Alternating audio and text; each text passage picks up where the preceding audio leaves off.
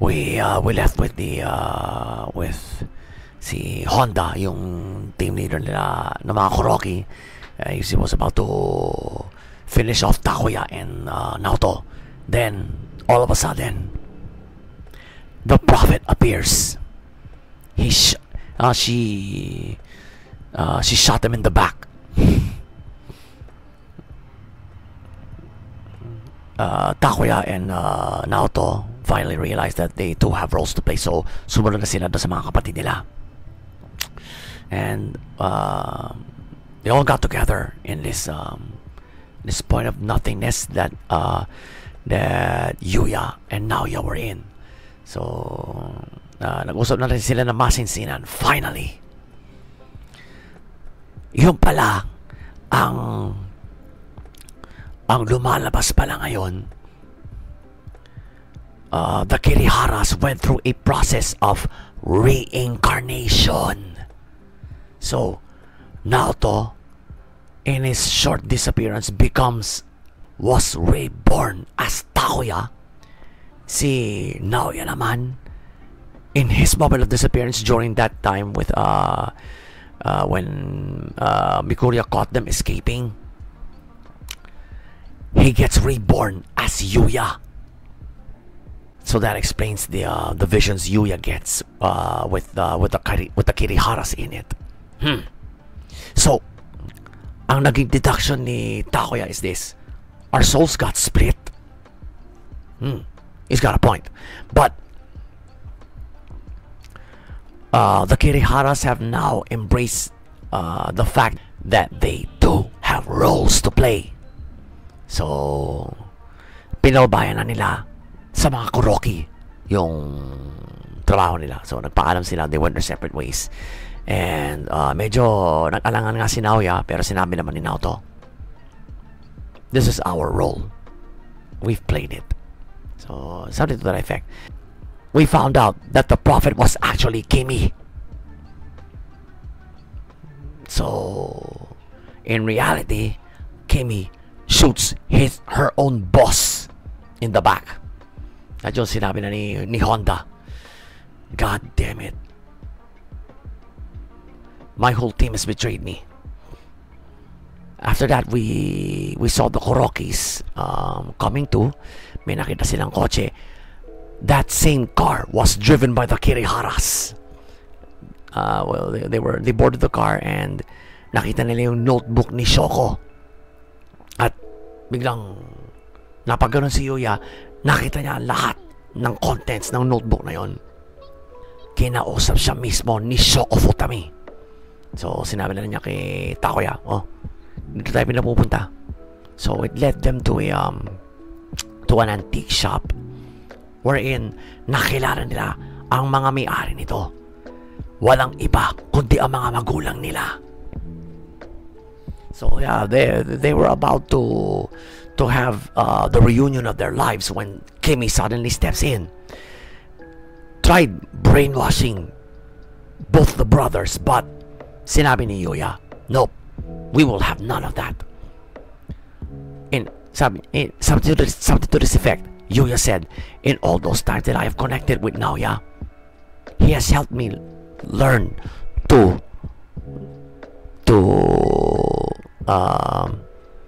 open and close this lock freely. Kumbaga, yung mental lock na nilagay niya sa sarili niya, kayang-kaya na niyang buksan at saran ng kusa at anytime he pleases. Kaya nagamit niya yon against kay Kimi, and of course to protect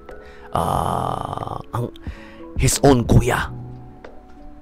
So walang nagawa si Kimi. So and sinabi naman din ng mga Kuroki sa kanya, kay Kimi, that you have your own version of order, we have now our own version of order. We will change the world in our own way. Sinabi ni Takuya, so please leave us alone. Well, umalis na si Kimi, and she said, goodbye, messiahs. What did she mean by that? closing credits were rolling, we found out that the Kiriharas had a hand in protecting the Kuroki spirits. So kumbaga, ito yung pinaka-role to play ng mga Kirihara to protect the Kuroki's bloodline. So alam na nila beforehand that makikialamang na papatayin ng SWE ang mag-anak na to. So they just stepped in and interfered. They protected the entire Kuroki family, and they even gave the parents on what to do next. Sabi ito, drop the name Mikuria, tutulungan ka ng mga to. Sige, punta sila. Yun. And sinabi na lang ni Naoto, yep, this is our role to play. Let's go now, yeah. So final scene. After serving the area, Yuya and Takuya finally concluded that, well, they're now seeing the future. They're now seeing a bright future. Pero it didn't end without making me deep dive. So let's break this finale down ARD style. Pace. The only time the pace picked up is when Kimi tried to brainwash the Kurokis. And well, sinabi lang ni Yuya, we'll have none of that. Why did I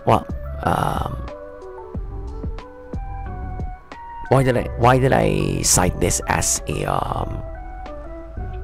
time where the pace picked up? Siyempre, well, in all indications, Kimi is considered a villain here. Kasi siya ang kumaga right-hand man ni Honda, yung dati nilang team leader. Who's corrupt as fuck. Who's a what you call this? Not corrupt as fuck, but a subservient slave to the system. Yeah, that would be a better description to this dickhead. So the rest of the episode, you really need to slow the pace down pagdating sa mga ganong sequences kasi the viewers need a detailed explanation as to what the fuck is going on, because things have really got complicated since episode 10.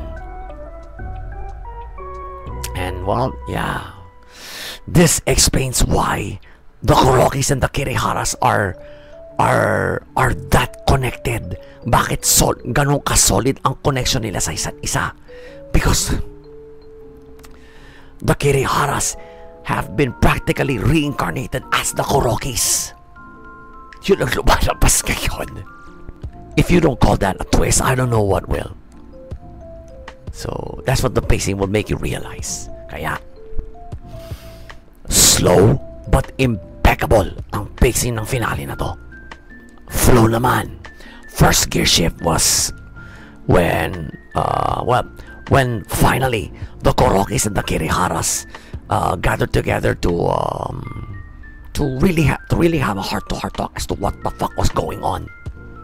They gathered around this gaming table where where all of them remember this kasi it's part of all their memories. So dito nila na-realize that the Kiriharas got reborn as the Kuroki brothers. Takuya found that disturbing. Sabi niya kasi, damn, I just couldn't accept that I was you. Yeah, he was referring to Naoto, of course. Yung kapwa niya panganay. Why did I call this a gear shift? Simply lang because if it weren't for this gear shift, the whole finale would be an absolute piece of shit. The entire finale would be shitty because this totally explains why the Kuroki brothers and the Kirihara brothers are so connected to one another psychically. So you just couldn't, I myself couldn't fathom as to how, wow, this is a 1 in 10 million chance of happening. It happened to the Kiriharas and the Kurokis.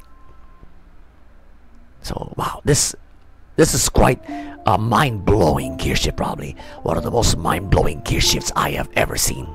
Second gear shift was when they finally agreed that, well, they each have their role to play.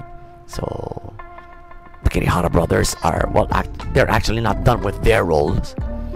Then of course the Kurokis went back. Why did I call it a gear shift? Kasi kung hindi dahil sa gear shift na to, all the main protags, the Kuroki brothers and the Kirihara brothers would still be at war with each other, and this would not end. It will totally spell destruction for both Earths. Kaya crucial ang gear shift na to. Final gear shift was when Yuya finally asserts himself by manning up to Kimi regarding her brainwashing activities. So, simple lang sinabi ni Yuya rito, in all the times that I have connected with Naoya, I have finally learned to lock and unlock this mental state of mind freely. I don't have to do it unconsciously or even on a whim. So to that effect, he said that. Bakit gear shift ito? Well, simple lang. This is where the Kuroki brothers became the messiahs na sinasabi ni Kimi. Kasi they've had enough of the SWE's lies and screw jobs. They've seen it all. They've basically had enough of the government telling everybody what to do, on how to even think. They've simply had enough. So it's about time that they change this world on their own power. Well, Kimi probably had realized that she shouldn't trifle with the Kurokis right now. And, well, I think she just realized that ang pinakamabigat ng kalaban ngayon ay mga Kuroki. That's why I call it a gear shift. And of course, through this gear shift, the Kuroki family is finally reunited. Nakita nila uli ang mga magulang nila. Well, talagang buhay na buhay pa. And it's a happy ending. So, these 3 gear shifts, panoorin nyo lang ang mga gear shift na to. You'll fully understand the finale. Yun lang. Plot-wise, malinis. Bakit? Despite having so many flashback moments, it just supplemented the main continuity of this particular episode. Kasi we are now finally able to piece together all of them. So until the time na ayon, both sets of brothers were finally able to just chill and share notes. So yun nga, nalaman nilang lahat na the Kiriharas were actually reborn as the Kuroki brothers. So medyo like I said a while ago, medyo nadi-disturbing si Takuya to think that he used to be Naoya. And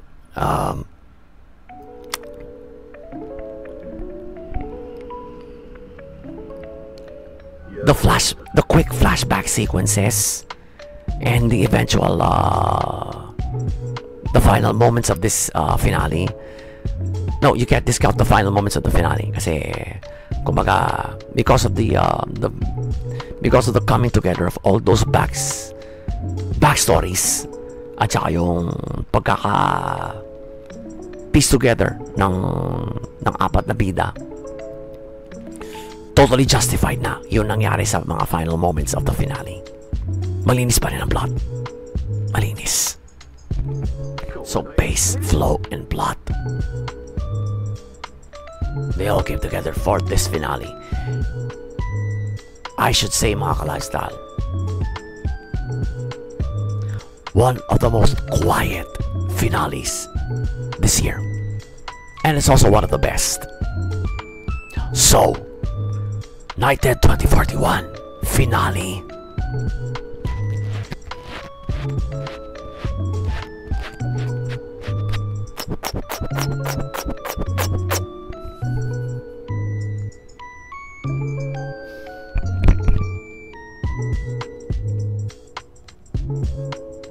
Now I'm sure some of you would find this episode boring. Probably because you haven't seen the whole of this anime before. Alam mo, Nighthead, if there's one thing I learned from Nighthead 2041, it's this. Cyberpunk and supernatural can be a good mix. In case you still don't know, Nighthead 2041 is a cyberpunk anime. Pero maganda yung pagkakamix ng supernatural elements dito. Because in a dystopic society, in a world full of outrageous technology, there are psychics roaming the earth. Psychics as powerful as Shokofutami, the Kiriharas, and even the Kurokis. Which makes a great storyline. Kaya, Nighthead 2041, thank you so much for giving me the chance to review and critique you. And thank you for giving us a great run. Surely mga ka-lifestyle, this is a strong contender for the Otaku 5 this year. Talagang well, it's a franchise that it's been long thought to be dead. Kasi after Nighthead Genesis, wala na sumunod before this. Then Shirogumi came out with this one, Nighthead 2041. It just made us cyberpunk fans really happy.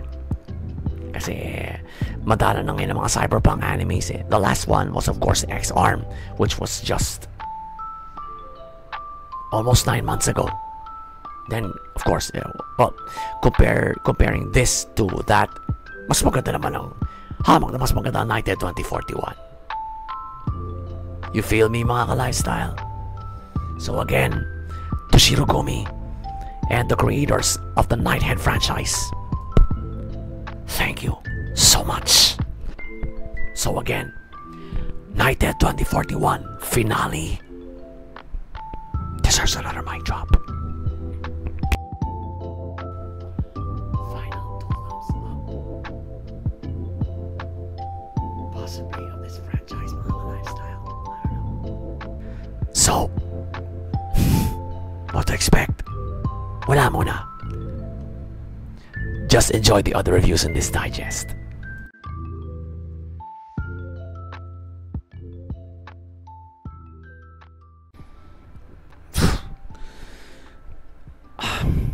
Ganito pala nangyari dyan. Vanstar did detonate the grenade that will suck all the oxygen out of that area, so rendering sana Spirit of Fire powerless. Ibang nangyari. How has this now has this ability to change the attribute of anything, including his guardian spirit, si Spirit of Fire. Ginawa niyang water, si Spirit of Fire. Grabe. The danger has passed. Balik sa fire, si Spirit of Fire. He now orders Spirit of Fire to devour the spirits of X3. Yung tatlo. Ito pala kasi ang pagkain ng spirit ally niya. Despicable. So, well, everyone saw it, including Yo, including the X-Loss. So, due to how wow, you could call it unspeakable actions. Hinold muna ang Shaman fight at ni-repair yung stadium na para ma-repair nila na mabuti ang stadium kasi nasira pala eh. So how took this as an opportunity to tell it all to everybody in his inner circle practically, that how is his twin brother. Unang hindi matanggap ni Manta. And well, as usual, Anna is there to explain it to him. Sabi ni Anna, you shouldn't have been told that everything. Pero sinabi naman ni siguro explain naman ni Yo na who cares if he's my twin brother. Siguro alam ni Yo na he's the only one who can kill How. Now, this somewhat sparks the backstory that occupied probably the latter half of the episode. Nag-umpisang lang ito kay Yomei, ang lolo ni Yo. So kinuwento niya sa teacher ni Anna, yung matandang babae. So they went back to that time wherein How is about to be reincarnated. Natansya nila na ang pag-reincarnate ni How ay ang mismong anak niyang babae na ang ipanganganak kambal. So how is he going to discern which is How? Well, the moment of birthing came. Ayun. So may una nang lumabas. He didn't have to figure it all out. Nagpakilala na right there and then si How. Nagpakita na ng lakas. And wow, he actually disfigured the face of his own father. Andun din kasi ang tati nila ni Yo. So, pero Spirit of Fire was in its basic form at the time. Pero ang lakas. He was able to subdue both Yomi and Yo's father. His parting shot was raise my twin brother well. So, well, doon lang na-realize ng buong Asakura family that ang itinira niyang kakambal niya is the one and only person that can kill him. Yun nga, eventually, si Yo yun. Final scene, sinabi lang ng lolo niya na we should raise this child well. He is our only hope. Yun na. Lumabas yan, si Yo na. In order to explain it to you all, let's break this episode down ARD style. Pace. Well, need I say more about the pacing of this episode? After how devouring the souls of all members of X3, things went slow. Understandable kasi How has just displayed his full power. And everyone in the stadium was shocked. Even some some officiants. Okay. Pero ang hindi nagpatinag dito si Silva, because nalaman natin sa episode na to that Silva comes from house line in the Patch tribe. So paniniwala rin niya na he needs to kill How too. Parang kayo. So, in order for us to fully understand what is how high the stakes are right now, ayun, pinakita yung backstory sequence. So, well, if you picked up the pace right there and then, hindi ma-appreciate ng mga viewers. But the way I remember it from the original series, parang binilisan nila ang pacing nun. Kaya ako personally, hindi ko masyado na-appreciate yung mismong backstory nila How at Yo. But here, talagang ramdam ko Ramdam ko yung bigat ng pinapasan ni Yo ngayon. Ramdam ko rin yung bigat ng sitwasyon, because How actually spared his twin brother, because How truly believes that na nahati ang kapangyarihan niya nung pinanganak siya bilang kambal, pero yung dominant spirit niya nandito sa How na to. So we can say that Yo has a great chance of killing his own twin brother, because yung power, kalahati ng power ni How ay nasa kanya. If you would bank on that logic palang. And that's what the pacing will make you realize. Kaya kung kung bumilis ang pacing ng episode na to, like that backstory episode in the original series, hindi ma-appreciate ng mga viewers ngayon, considering the current generation of anime fans have short attention spans. Yeah, tama ang pacing ng episode na to. Flow naman, I only saw 2 gear shifts in this one. First was when Yo finally decided to spill the beans about How. Una,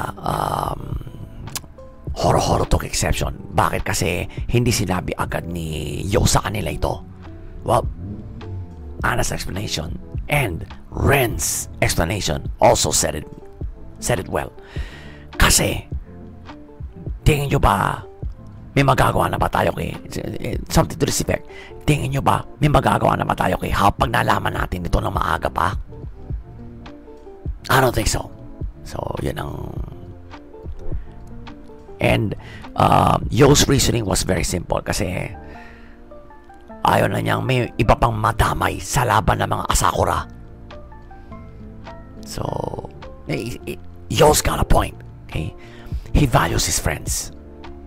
That's what this gear shift will try to tell you. So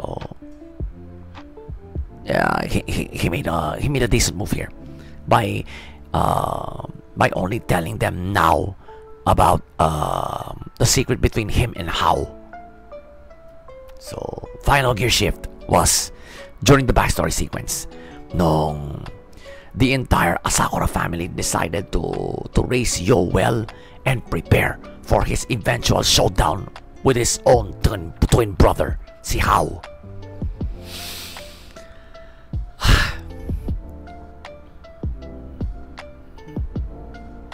Need I explain this gear shift? These 2 gear shifts definitely will play a role down the line in this anime, especially the last one. Plot-wise, planchado. Napaka-planchado. Because, well, if you're not up to speed with the storyline of Shaman King, this episode is for you.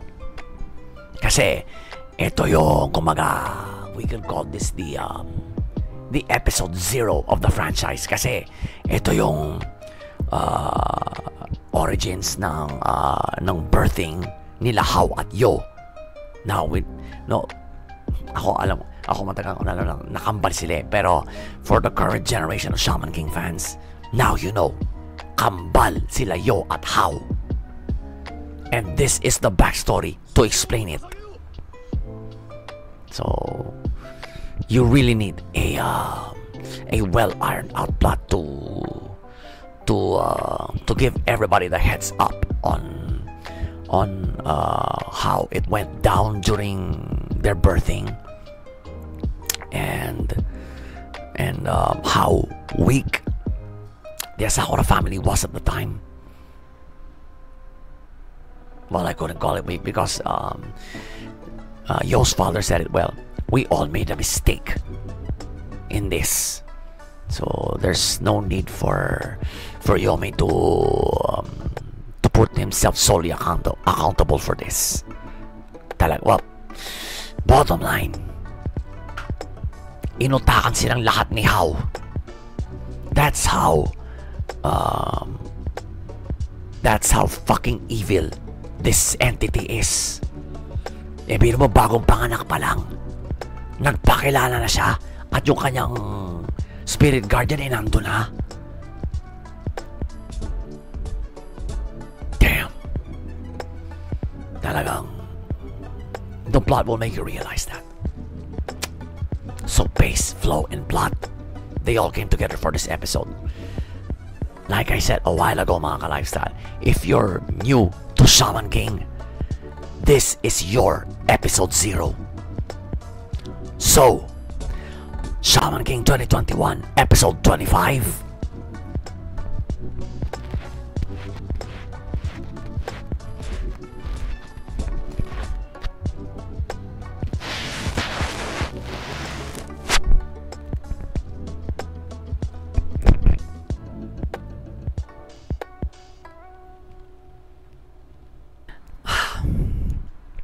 Ever wondered why I made this review a short one? Because to tell you the truth, mga lifestyle, this episode is self-explanatory in nature. Well, this is one of the very few episodes I could say that I just did my job as a critic. Andito yung pinaka-origin nila How at Yo dito sa episode na to. Yung sa pilot ng reboot, hindi masyadong in-explain, but here, oh yeah, it's a full explainer. Talagang the Asakuras had been fighting tooth and nail to keep How from resurrecting. But the Patch tribe has failed because resurrected na si How at the time. And yun pala, meron din palang iniwan na lineage, na bloodline si How dun sa Patch tribe. His direct descendant there is Silva. Si Silva mismo nagsabi. So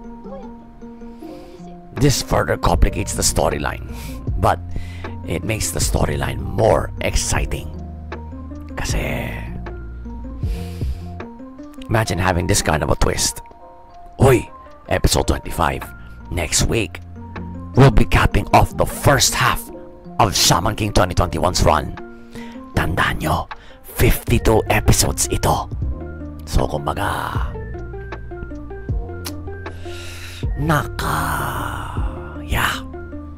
naka-anin na buwan na tayo starting next week. So I feel accomplished because I've gone through reviewing the entire first half. Hindi pa naman kasi wala pa episode 26 eh. So yeah, I'll be looking forward to that. You should be looking forward to, mga ka-lifestyle. So again, Shaman King 2021, episode 25.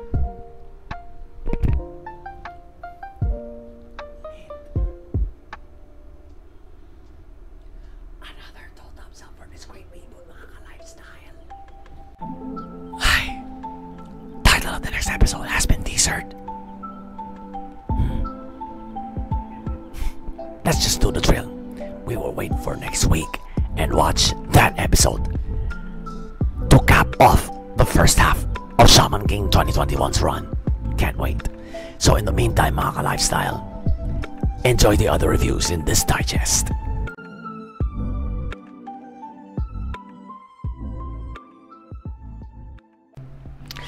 We picked up where we left off from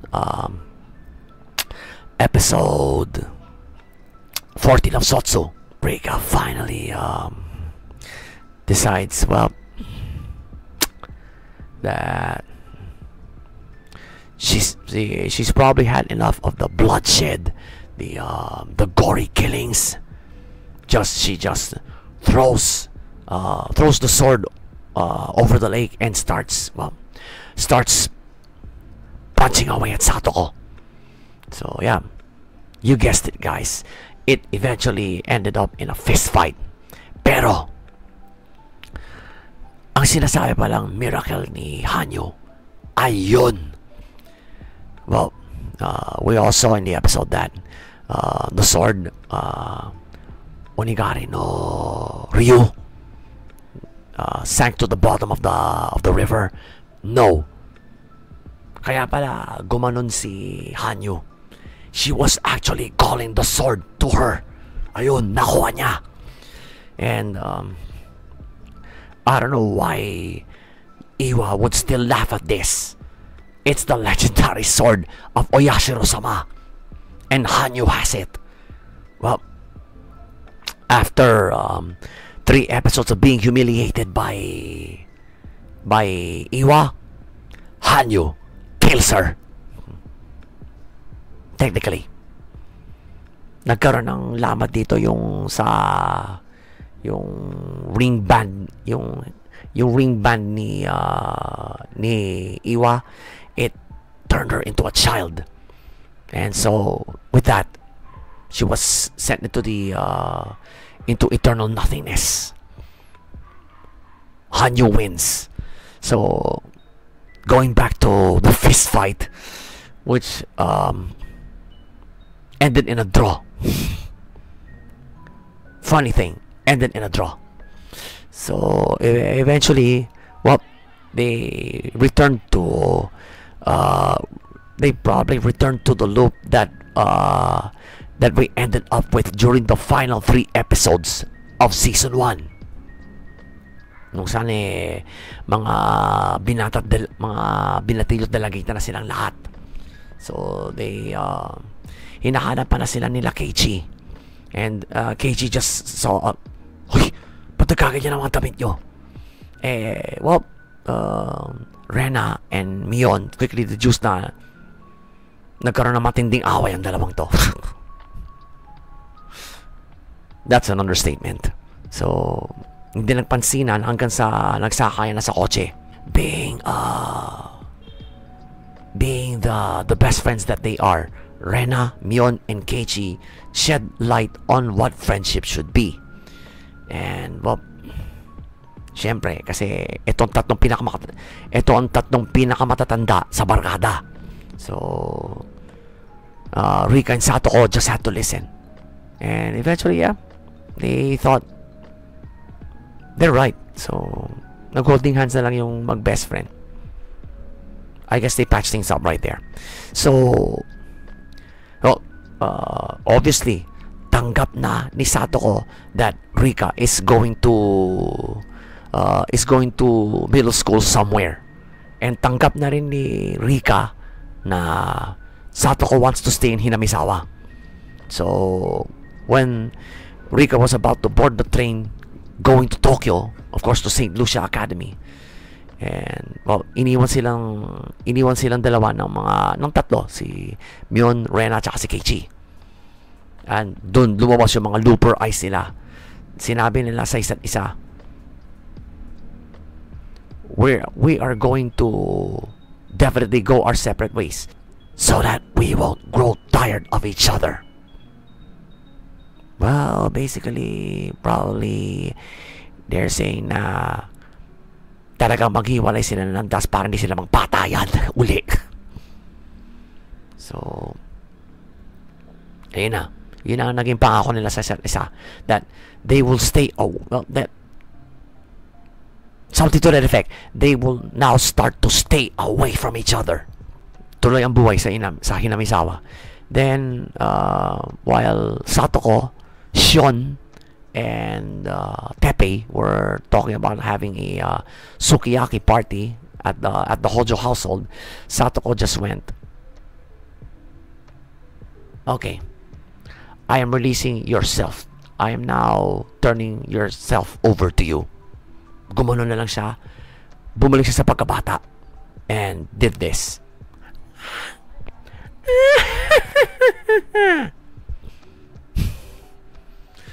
Why do I still find that laugh creepy? But, yun nga, siguro, right there and then, tanggap na ni Satoko na Rika wants to make it on her own. And siguro bilang best friend niya, she has to accept that.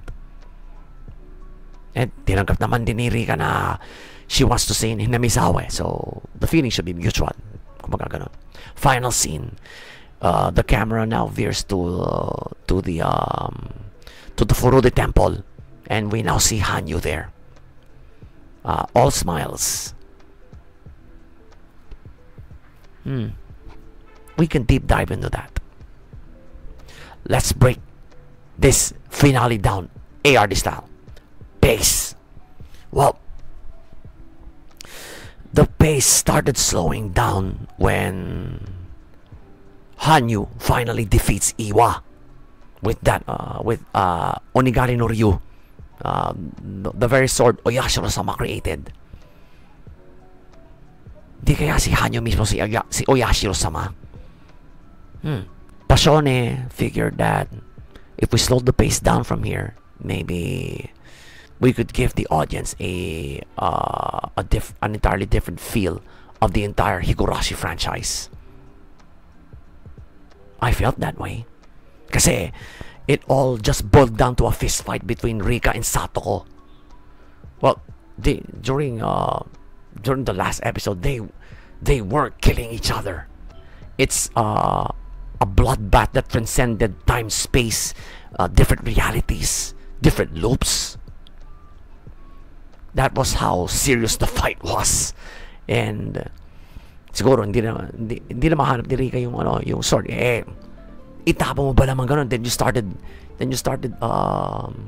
turning Satoko's face into a sponge.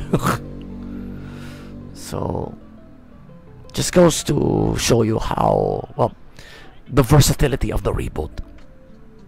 That's what the pace will make you realize. And ang dami ng ang dami ng nadamay sa away nilang dalawa. Paulit-ulit na lang na pinapatay sila Keiichi, Rena, Mion, Shon, everyone in Hinamizawa actually. All throughout the original series and of course the reboot. Talagang endless ang violence, endless ang disturbing endings. And probably we can say the Passione has had enough, and they just boiled down to this final conflict, to a fist fight, and eventually they kiss and made up, as if well, totally unaware naman yung iba. So talagang sila Satoko at Rika lang ang nakakalam kung anong tunay na nangyari.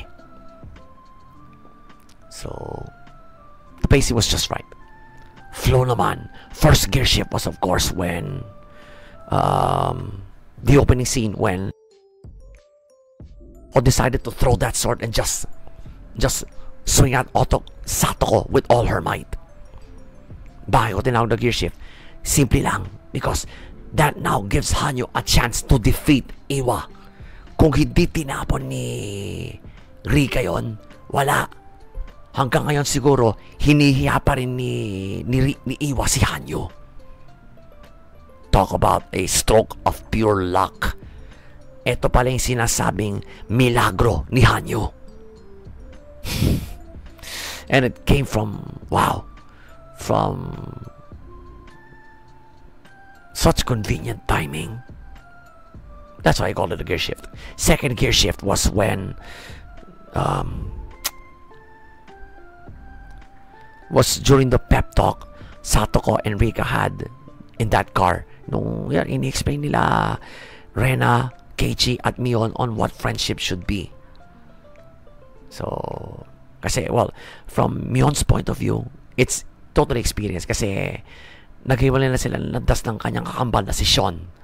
Kasi si Sean has other plans in her life. So, she totally accepts that. Yun nga, sinabi nga ni Mion. Even family drift apart. So, why should not friends? Kahit malayo kayo sa isa't isa. Ito naman ang ito pala ang point of view ni Keiichi. Kahit malayo kayo sa isa't isa, magkaibigan pa rin kayo dahil yung pinagsamahan nyo nandun pa rin. I only translated it in Filipino. Well, he's got a point on that. He's got a point. Kahit mangibang eskwela na si Rika, I'm sure Satoko will still be her best friend. And she totally said, and she totally concurred with that when she boarded that train to St. Lucia. Ayun nga, sinabi lang nila sa isa't isa that they'll now start to stay away from each other in order for them to not grow tired of each other. That's a gear shift. If that ain't a gear shift to you, I don't know what will. Kasi that pep talk made Rika and Satoko realize that you don't have to be loopers just to solve this. Ngayon, well,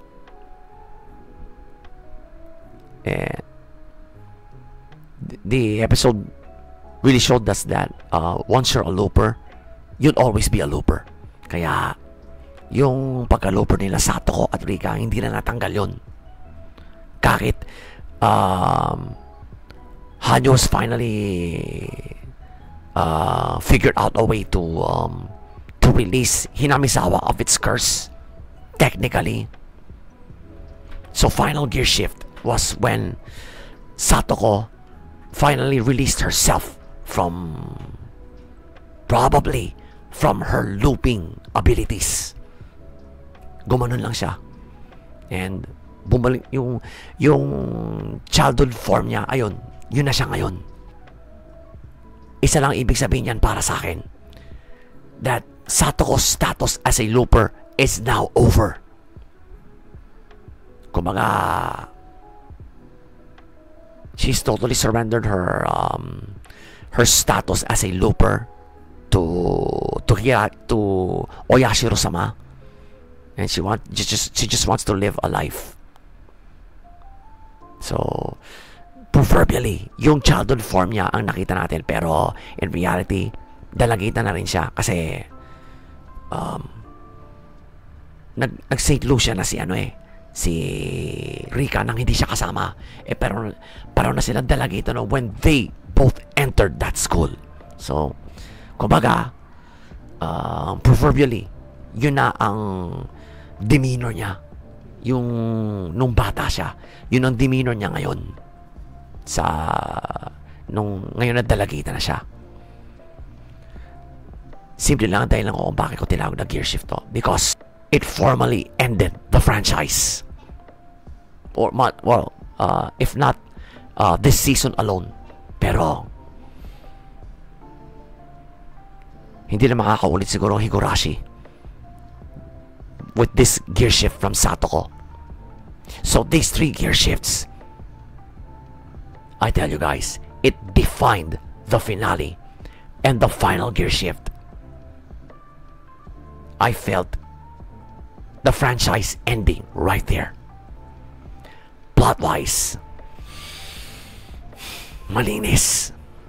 Because yung kung tututukan yung episode na to from start to finish, may continuity. May continuity na sinusunod ang finale na to. Don't get distracted by those fragments or even the battle between Hanyo and Iwa. Kasi ang main continuity ng episode na to ay yung away nila Satoko at Rika. So don't get confused mga ka-lifestyle. The fight between Iwa and Hanyo just supplemented this finale. Kasi kung habang kasi nag-aaway sila Satoko at Rika, this was probably the miracle Hanyo was mentioning. Ayun nga, yung tinapon na ni Rika yung espada, which eventually fell into Hanyo's hands. Kaya niya natalo si Iwa. Kaya Kaya malinis pa rin yung plot.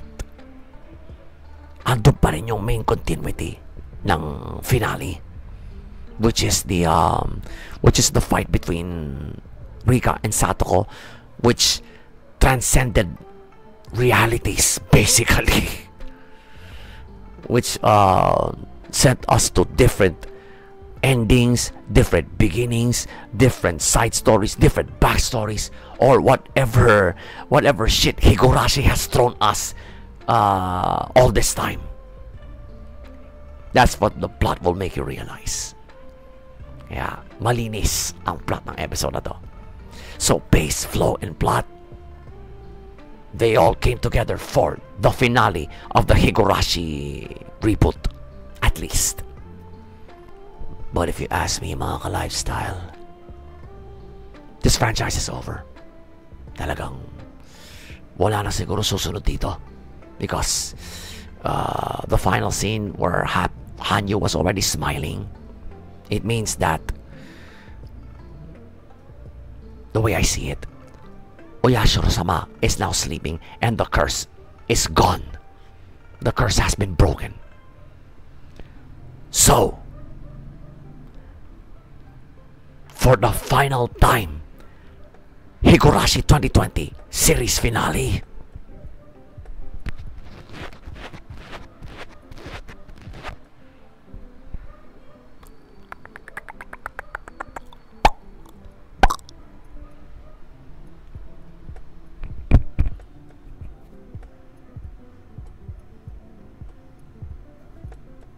I got something to confess, mga ka-lifestyle. I almost gave this the 1 thumb up. Kasi nung Rika preferred to just punch Satoko's lights out, nung tinapon niya yung sword, I thought, what kind of ending are we going to have? Teka, anong klaseng ending na ngayon ang mahihita ko rito?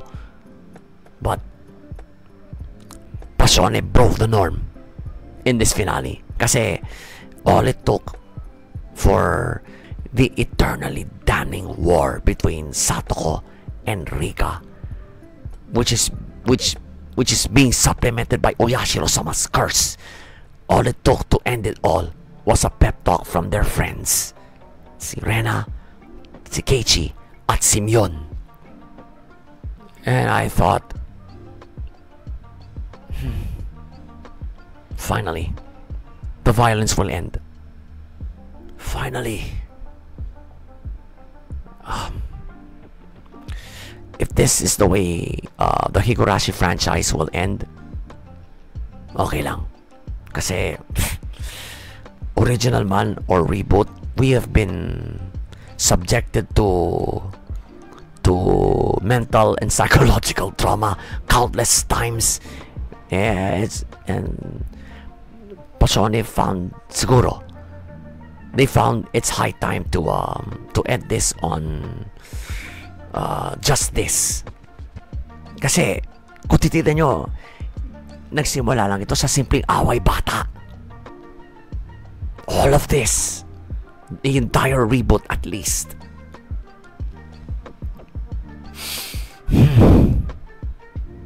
because, well, Rika wanted to share her dreams with Satoko. Satoko wants none of that and wants to stay in Hinamizawa. And all it took was a pep talk from Rena, Keiichi, and Mion. Sige na nga, tatanggapin ko. Yeah. Talagang change of scenery for us Higurashi fans. That ang simpleng away bata na to na-resolve lang sa isang pep talk. Now, if you still want Rika and Satoko to go at it in your dreams, so to Studio Passione, thank you for giving us a great reboot. It's totally different from the original series. Kumaga, thank you for making us reimagine the Higurashi storyline. And to Higurashi, for me, you're still one of the greatest horror franchises of all time. Kaya, okay lang sa akin yung ganung ending. Talagang, I felt closer there. So, for the final time, Higurashi 2020 series finale. This starts another mic drop.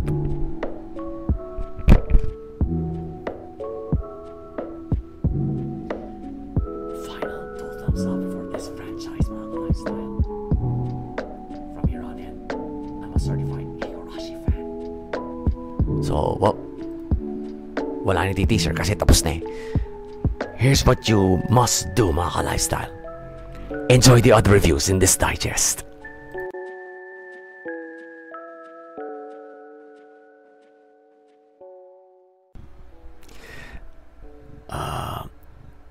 The episode started rather auspiciously because Nagara and Mizuho were going through their somewhat new lives like nothing happened. The first one to actually recollect their entire drifting journey was Nagara. Pinunta niya si Mizuho dun sa school niya, and binati niya. Mizuho said, "Sino ka?" So nagulat si Nagara. So he thought. Then a few flashback scenes came about while they were in this capsule. They were already preparing to get back into this world. So ano pa sila eh? Yung ginagamit ng mga mountain climbers na lubid, yun, parang ganon. They strap themselves into that. They're hooked onto each other. So, labas sila sa capsule. And they started just walking in this, ano siya, parang, it looks a lot like limbo, parang, different realities coming together. Yeah, ganon itsura. So, while they were walking, Asakase stops them. Well, simply binalita lang niya ang mga nangyari sa mga iba pa lang kasama. Si Rashdani, he's now a forest and he's taking care of the animals.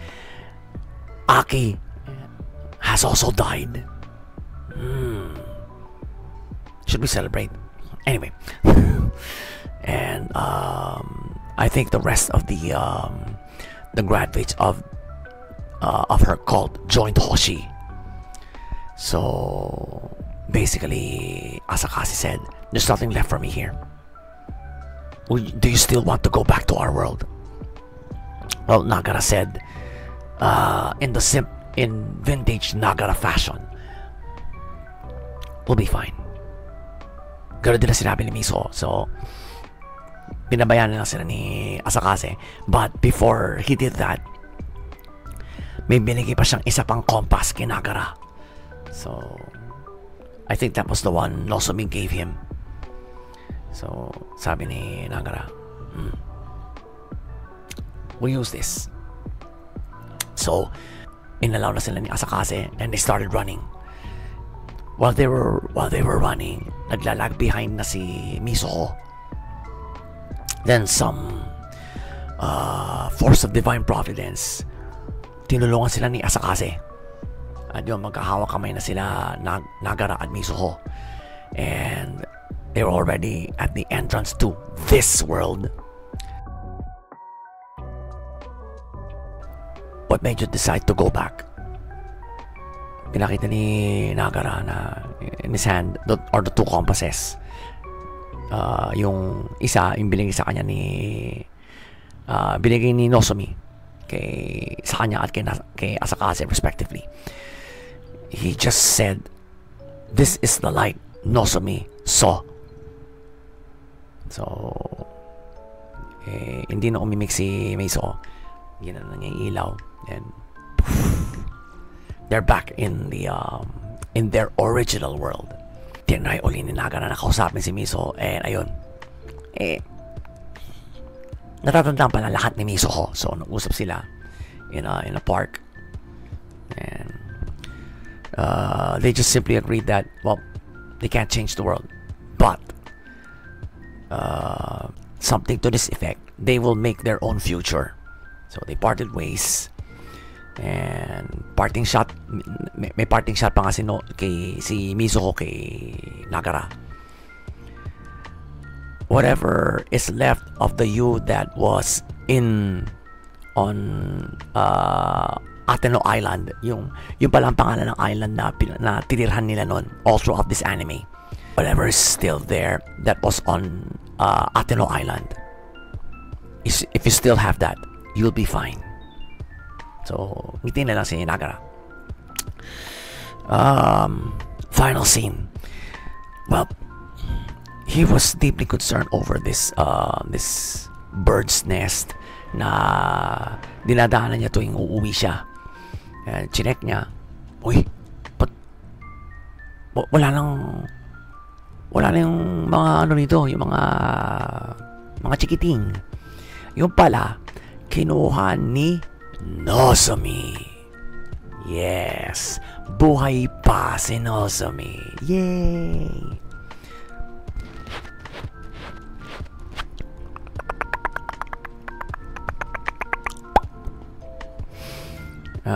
She decided to take care of it, pero medyo nakikilala na siya ni Nagara. But I don't know why Nagara didn't fulfill his promise to Nozomi right there. Porque, well, while they were talking, yung supposedly, well, it's obvious, may boyfriend na si Nozomi. So, tinawag siya ng boyfriend niya. And, well, Nagara simply walked out of there. And his parting shots for all of us, were, it's a quiet end to probably one of the wildest animes I've seen in a long time. And this was done by Madhouse. Right? We all know that this is a Madhouse original. So you know how Madhouse operates when it comes to his original content. It'll leave you thinking talagang deep dive fest ang mga original works ng Madhouse. Well, Sonny Boy is no exception. So, for the final time, let's break this episode down ARD style. Pace. Well, from the get-go, slow on pace. Not exactly, it's not exactly bad for this anime kasi it's been a wild ride since episode 1. Medyo, tumone down na nung finale dito. So, it's quite a change of pacing, pero personally, I welcome it because finally, the main protags have returned to their original world. They're now leading lives, and to some point, they've already improved on it. Lalo na si Nagara. He used to be a lazy ass dude. Now, well, he's got a part-time job. So, after school, may work siya. So, you can say that I think the drifting journey has changed Nagara somewhat. He now knows. Well, this is what the pacing has made me realize just now. The entire journey has made Nagara into a more productive person. Well, kasi nung nag-start ang anime na to, talagang he's lazy as fuck. And he's a real pacifist. Talagang, okay lang, sige. Ganun ang mentality niya. Until, and as the episodes go by, he started asserting himself, especially when it comes to Nozomi. The pacing of this episode is slow but totally acceptable. Kasi, as the viewer, you really need a break. So, this finale, yep, that's the break you needed. Kasi ang wild talaga. Ang wild talaga naman kanaging yung previous 11 episodes ng anime na to. So yeah, we do need a break, and this finale is perfect for it. No complaints. No complaints. Flow naman. Well, first gear shift here was when Nagara met Mizuho again for the first time. Okay, the first time he met Mizuho again in this finale. Nagtaka talaga si Nagara kung bakit hindi na siya kilala ni Mizuho. Kasi sabay lang naman silang pumasok pabalik eh. So he was really trying to figure out what happened. So nag-backtrack siya to that flashback scene. What really happened.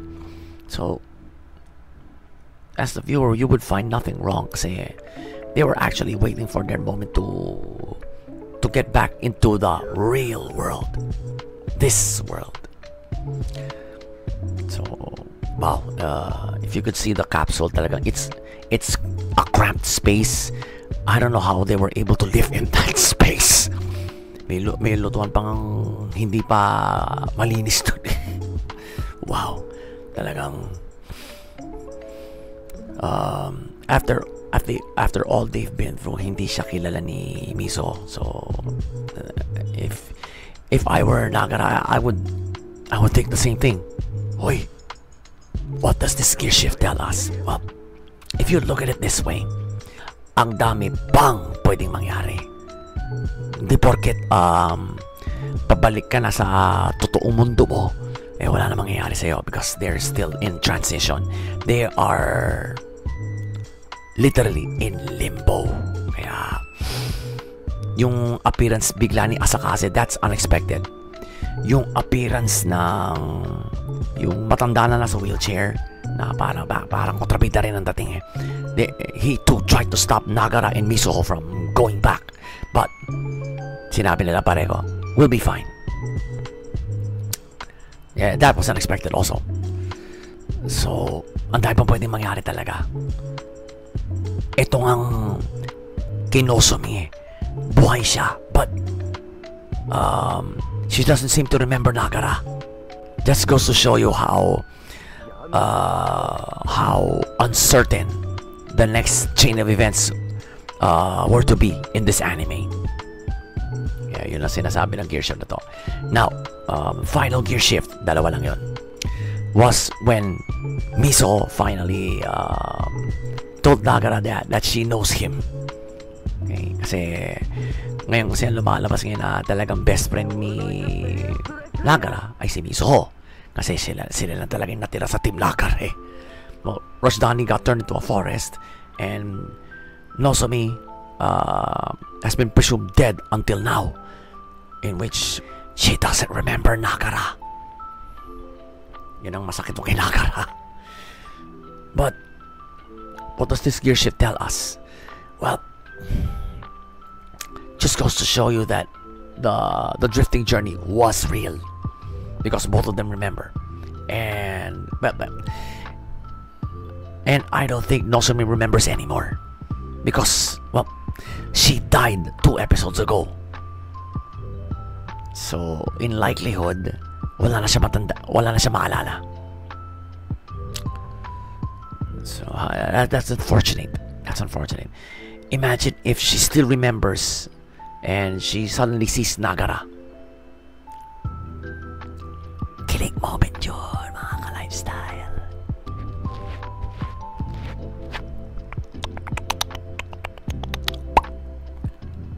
These 2 gear shifts that I saw, it practically defined the finale, if not the entire anime. Yeah. Let's continue. Plot-wise, planchado. Because, well, you gotta understand, the main continuity of the entire anime suddenly shifted gears here. Kumaga, it has signaled to us that Mizuho and Nagara have finally returned to the normal world, to the normal plane of reality. Yeah, to be specific, you need a plot this well ironed out to make the viewer understand. Kasi may flashback scene. Now, tama ang call ng Madhouse dito because there will be some viewers that will start watching this finale clueless as fuck. Kasi, well, so sasabihin nila, huh? So, paano sila nakarating dito? The flashback scene, which was the only side story in the finale. It's the only side story that matters. Diba? Kasi nearly everybody wants to know how they got back here. Now, you'll feel happy for both Mizuho and Nagara and even Nozomi kahit wala na siya maalala. Pero, well, anyway, pace, flow, and plot, they all came together for this episode.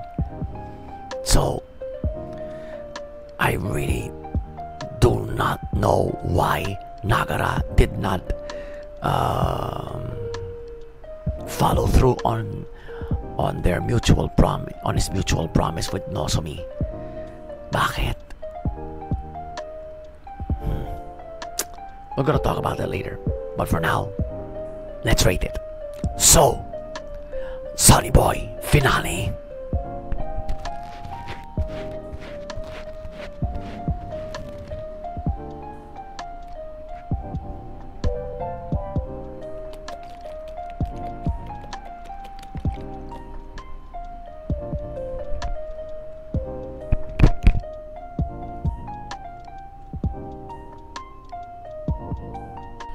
Let's deep dive into Nagara's final actions for this anime. I really don't. Teka, siguro, if you're gonna put yourself in Nagara's shoes, if you tell Nozomi what has happened, baka masakit to eh. Kasi kung sasabihin mo sa kanya na namatay siya doon sa mundong yon, she might not take it very well. And nakita naman ni Nagara that may boyfriend na siya eh. So, yeah, he's hot. He's happy for her. He's happy for Nozomi. And siguro tingin niya na happy naman si Nozomi. So why should I spill the beans on her? Let's just siguro kaya siguro sa sarili niya. Let's just keep the current Nozomi at that. Hayaan mo na lang na siya ang makaalala sa lahat. Yeah. I think that's probably what went through Nagara's mind at that moment. Hayaan mo na lang na makaalala na lang ng kusa si Nozomi. So, I guess we can now say that Nagara has been in love with Nozomi. Pwede. Kasi inaalala niya yung welfare ng babae. And, well, magandang parting shot yun sa finale, si Nagara. Our lives are only beginning. What lies ahead will take just a little bit longer. He's got a point. Kasi they're all teenagers, so in reality, their lives are only beginning. Kaya, well, kaya siguro there's still a big future ahead of us, so he'll probably let Nozomi remember everything herself. Kaya magandang party shot talaga ni Nagara rito eh. So, one that you should take into heart mga ka-lifestyle, actually. Kaya, uy, mukhang may natutunan na naman tayo kay Nagara. So, thank you Madhouse for giving us this anime. Your signature is all over this anime, kaya animation and story-wise, pero story-wise galing. would come out with more original content like this. Talagang miss ko ang content yung ganito. Not since Perfect Blue. Yan. Pero I'm sure Madhow's going to come up with another original anime. They've been in the business since 1972, so they know a thing or two when it comes to anime original content. So again, thank you, Sonny Boy, for giving us a great run. It's probably it's definitely one of the best animes this year. Mapapa-deep dive ka talaga sa anime na to. So again, Sonny Boy finale deserves another mic drop.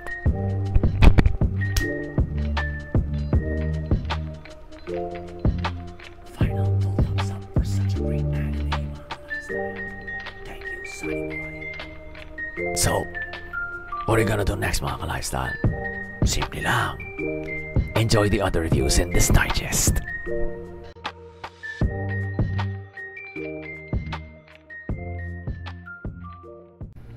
Well, picked up where the last episode left off. So, nasaksak nga si Ryuhei ni Rena. Pero, forced the issue. Embraces Rena. And Rena snaps out of it. So, wow, Ryuhei's in really bad shape. So, sinabi lang ni Ryuhei, humayo na kayo at pigilan yung disaryang yan, si Chutulog. Technically pala, Chutulog is Rena's disarya. So the one who led the attack was Rena herself. So, yun na, she has this power pala of raising buildings, using buildings as weapons. Kumaga, yun ang ginamit niya.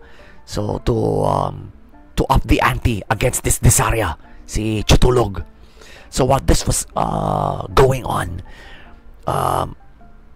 Ryuhei sank into a dreamlike state wherein he's in his brother's room, and ayun, sinalubungan siya ng kuya niya, si Junpei.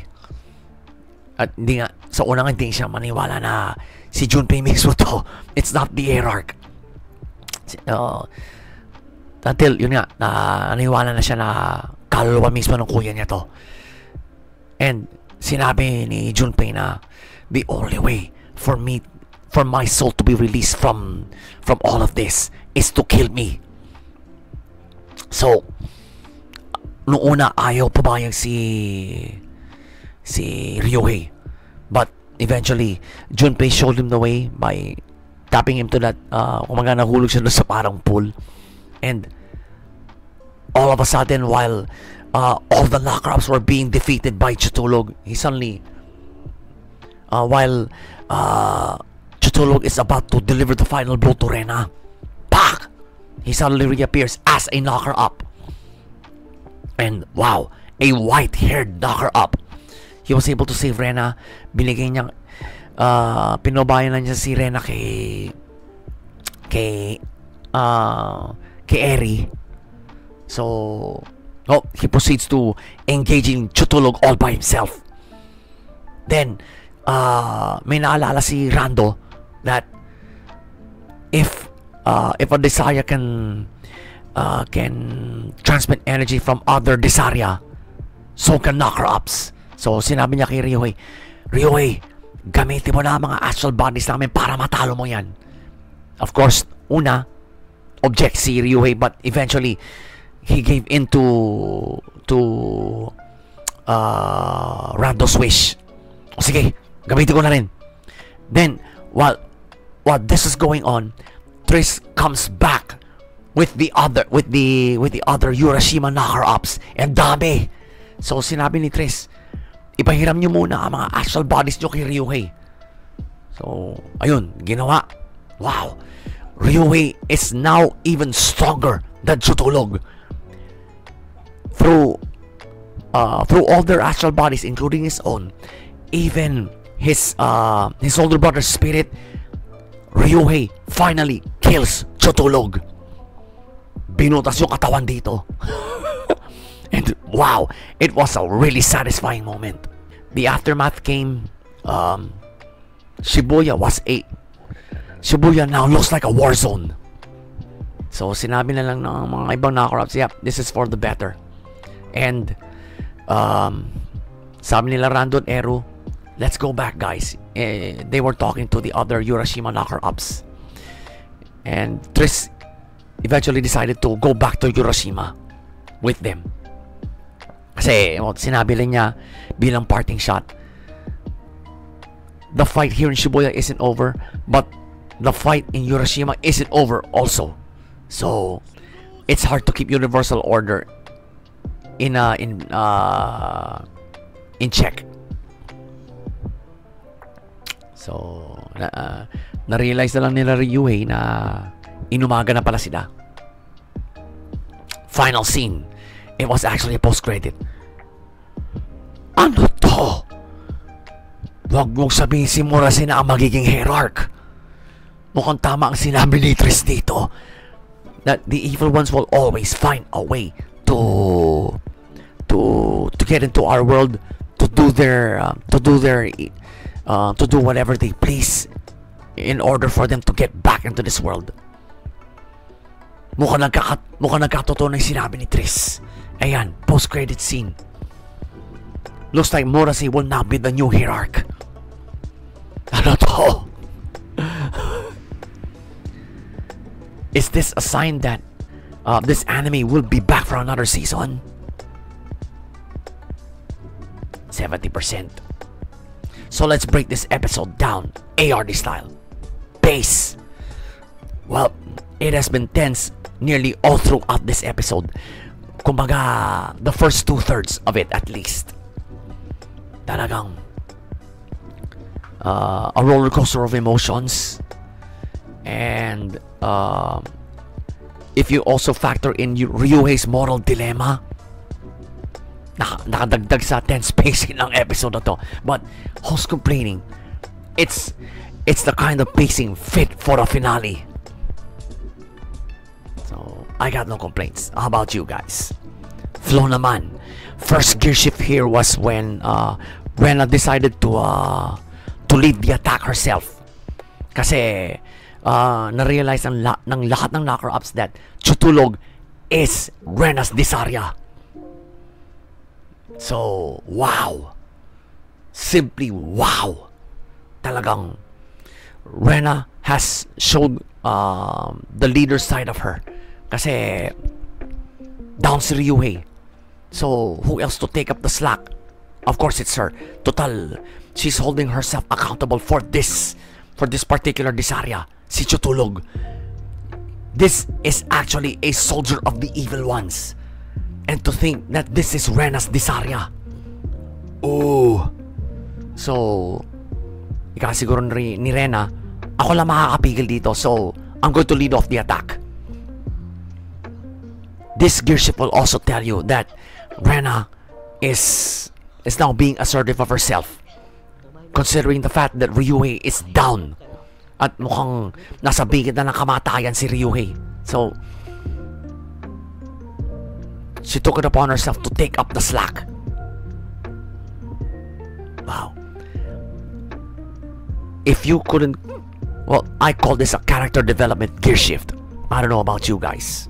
Second gear shift was when Ryuhei fell into a dreamlike state na, yun nga, nagkita sila uli ng kapatid, yung mismong kapatid niya, yung totoo, yung kaluluwa. This can also be called a character development gear shift for Ryuhei. Bakit? Because his older brother has assured him that he will be fine once he kills this Disarya. Kasi dito naka-encase mismo yung kaluluwa ni Junpei. If Ryuhei kills this with his own bare hands, makakalaya na ang kapatid niya. At first, Ryuhei wouldn't agree. Ito yung moral dilemma na sinasabi ko sa inyo, mga ka-lifestyle. Kasi the hierarch has taken over Junpei, and the hierarch is also inside Chotulog's body. So the only way talaga for Junpei to be released of this curse he's in is for Ryuhei to kill him. So I also call this a character development gear shift. Final gear shift was when Ryuhei finally kills Chotulog with his bare hands. Isang punch lang to the abdomen, lusot siya, patay ang Chotulog. It was a really satisfying gear shift. Probably the most satisfying gear shift of this anime. You couldn't be happier for Ryuhei. Kasi you can also call this a character development gear shift for Ryuhei. Kasi he's totally gotten over that hump of being in his brother's shadow. He's now his own man. You can conclude that as such because of this gear shift. So these three gear shifts that I saw, probably the three most important gear shifts of this anime. Kasi nagkaroon ng major character development si Rena rito, and Ryuhei has experienced two character development moments here. So you can now say that Ryuhei is the leader of the Shibuya Knocker-Ups dahil Triss has decided to go back to Hiroshima muna to guide the Knocker-Ups there. So who to take up the slack now? Ryuhei. Yan lang. Plot-wise, malinis. Bakit? Even though it has a sort of dream sequence, the main continuity of the episode is still being followed. The dream sequence is actually part of the main continuity. Kasi nandito yung pinaka-character development ni Ryuhei.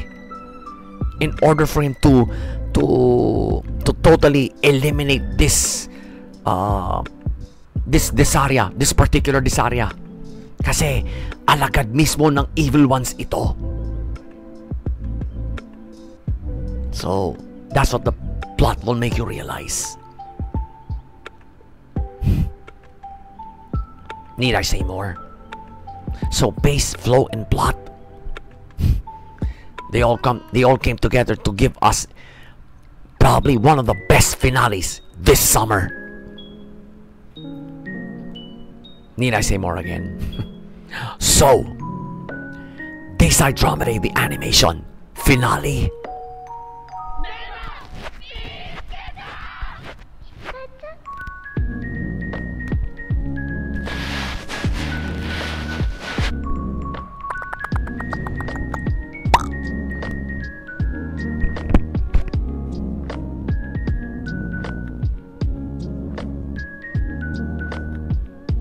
That was a really satisfying finale.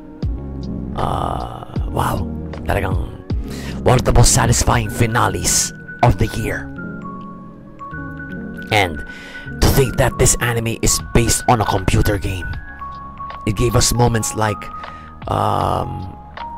yung hindi nila na-save na dating member ng church na pinali dito sa ulo. Yeah, that was a pivotal moment in this anime. That was hard to watch actually. And of course this finale, talagang wow, one of the best finales this year. Sabi ko sa inyo. And to think again that this anime is based on a computer game. Animes based on PC games don't get this much deep dives from me. Talagang pure entertainment value, but Dayside Traumerei, the animation is totally different. Ako na nagsasabi sa inyo, after reviewing all 13 episodes, kakaiba ang game anime na to. Kakaiba talaga siya. I wouldn't be surprised if Sansigen gives this anime another season. Maganda yung sinimulan ng anime na to. So Thank you, Sansigen, for giving us this anime. I didn't like D4DJ, but I totally like this one. So, these are Traumerei in animation finale.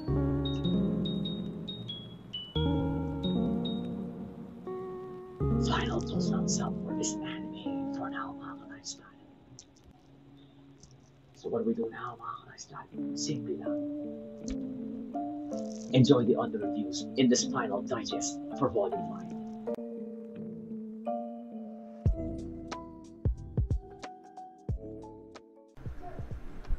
well, it's now the Luke Man versus the Yuga Man. The Yuga Man started chipping away at the Luke Man's life points.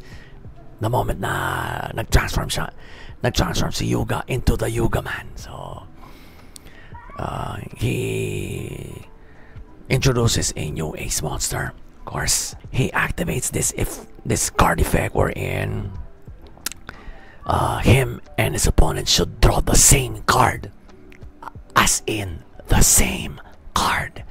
If not, he takes 1,000 damage. 200 life points na lang siya. Kasi nakabawi rin si Luke Man sa successive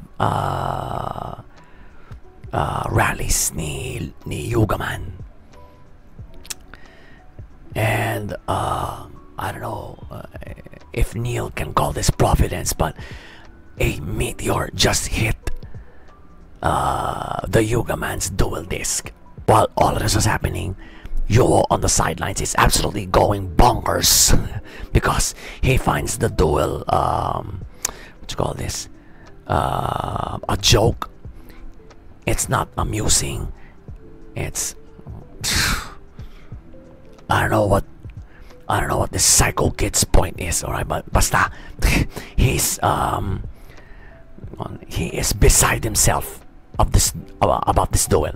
The meteor hit the Yuga Man's dual disc. Then, ayun, he proceeds to resolving the effect. Nabunod niya. Pak! Fusion! Pareho sila ngayon. So, now, the Yuga Man can fusion summon. He proceeds to fusion summoning his new ace. 7's Paladin. Same effect. Same ang effect niya as to the original 7's Road Magician. The Yuga Man needs to draw para mag-activate siya. So, nag-draw. Pero, yung pag-count ng attributes, hindi lang ngayon sa graveyard ni Yuga Man. It can now also count the attributes in the opponent's graveyard. At this point, nasa field pareho yung dalawang fusion monster ni Luke Man. Ni Yuga Man yung kailangan niyang attribute para talagang mag full circle ang effect. He drew an earth monster which was required. So yun, 7's Paladin gains at least 2,400 attack.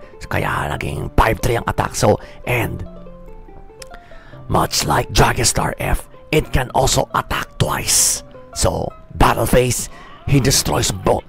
Well, Yuga Man destroys both monsters. Talo si Luke Man.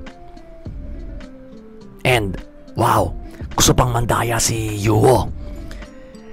Sinabi na niya, ay nako, sisirain ko na lang yung Rush Dual Robot. Pero, teka, sabi. And, again, Divine Providence interferes. Kaizo rams into his ship, making him crash. Wow. Pinaligiran na siya ng Team 7s. Sabi ni Gakuto, as per agreement, release the restraints on the Rush Dual Robot now. So he's got no choice. He releases all the restraints and Rush Duels is now safe. Nagpaalam na rin si Luke Man na well, as a, what you call this, siguro, a token of gratitude, he releases Luke. So, Luke is back into the fold. And sabi ni Luke Man, thank you, Yuga Odo. So, and he now flies into space, into the nothingness of space. Pero sinabi niya, nangako siya sa Team 7s that if they ever need his help, he will be there. Yun ang final scene. It was a really wild episode. God damn it.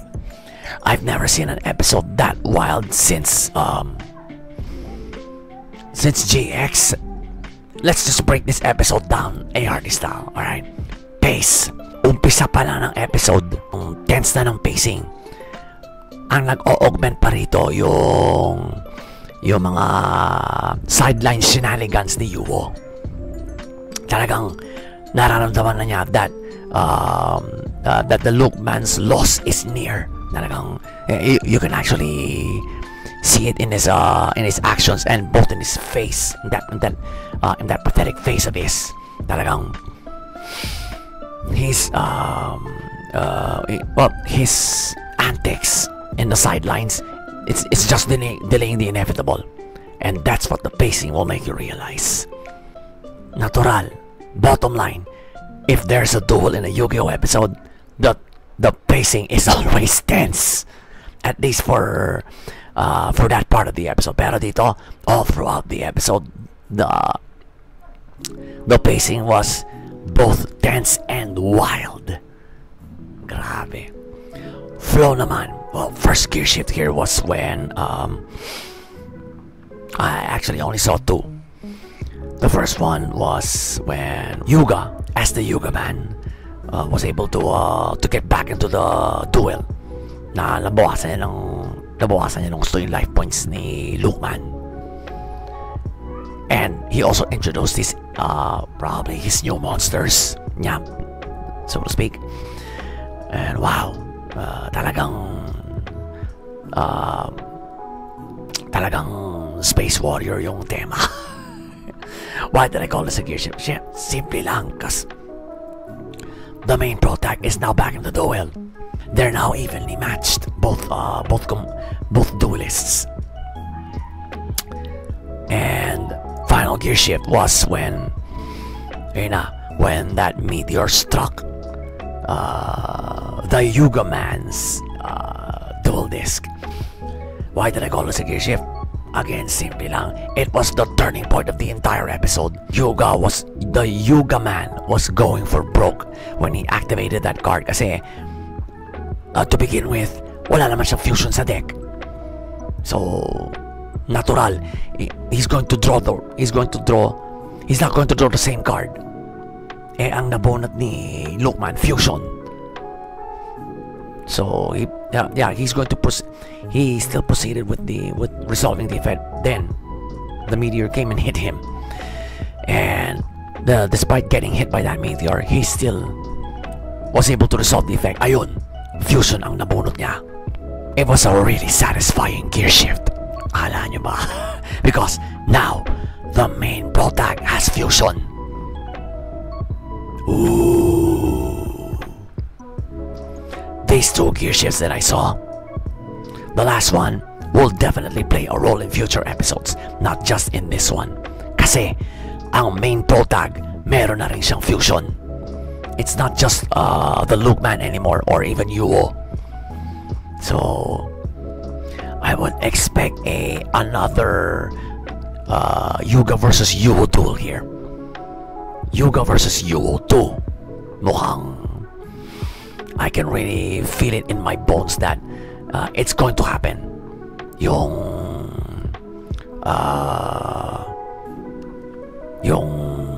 duel na yun, Yuga versus Yuo 2. Talagang Yuga suffered a huge loss against Yuo when fusion was introduced in this series. The last one was probably the wildest gear shift I've ever seen in any anime. Now, plot-wise, malinis. Kahit continuation ng duel scene, no? Teka muna mga ka-lifestyle, malinis ang plot.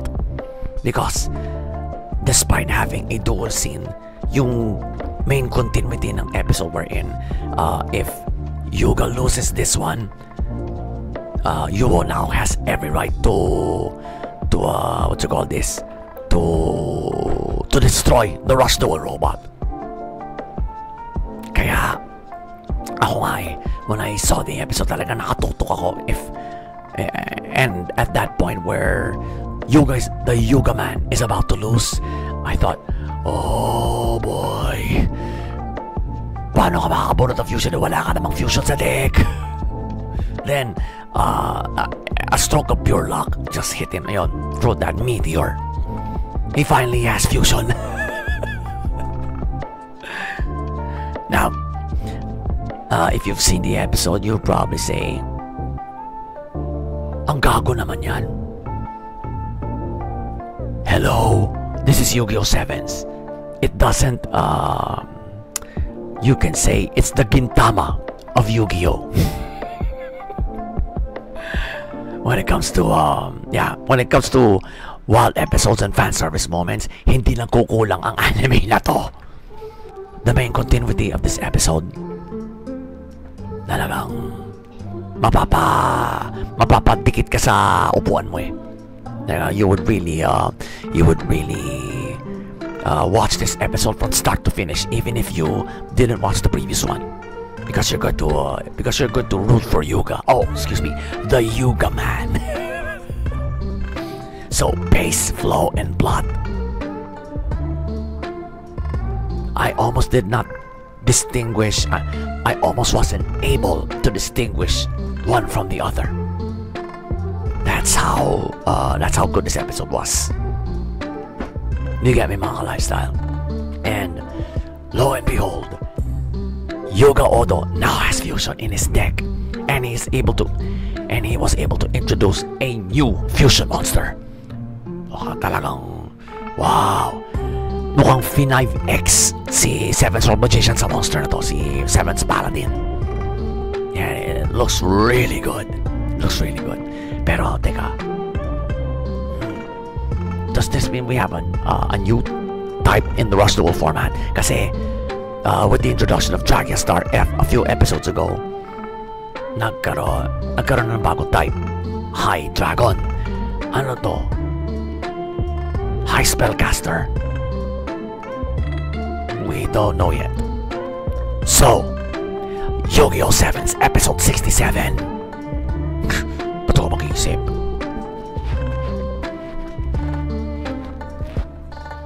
Mic drop.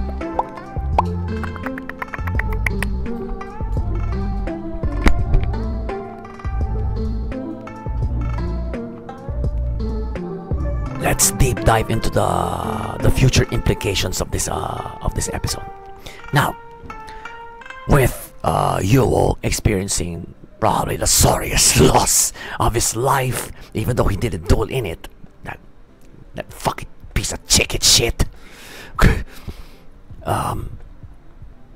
Sinabi rin ni Yuga rito, in this episode that, sige, I'll still take the win. Pero, hindi naman pero eh. He actually demanded these conditions, that the other Go siblings be reinstated, okay? And he's more than willing to become an employee of theirs.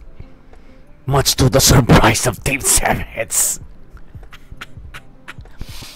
But, I don't know if that's a comic relief or not, pero, well, Yuga is a kid of his word. So, he'll probably be in Goya's employ from now on. But, siguro hindi pagbibigyan ni Yu yun, because Yuga can do to him what Neil did to him. Kumbaga sa gitna ng ere, ilalaglag siya. Well, that's exactly what Neil did. And as a consequence, Neil might have lost a Sebastian, pero when it comes to Yuga, he's got nothing to lose, whether he becomes a Goha employee or not. He created Rush Duels. So it's no loss to him.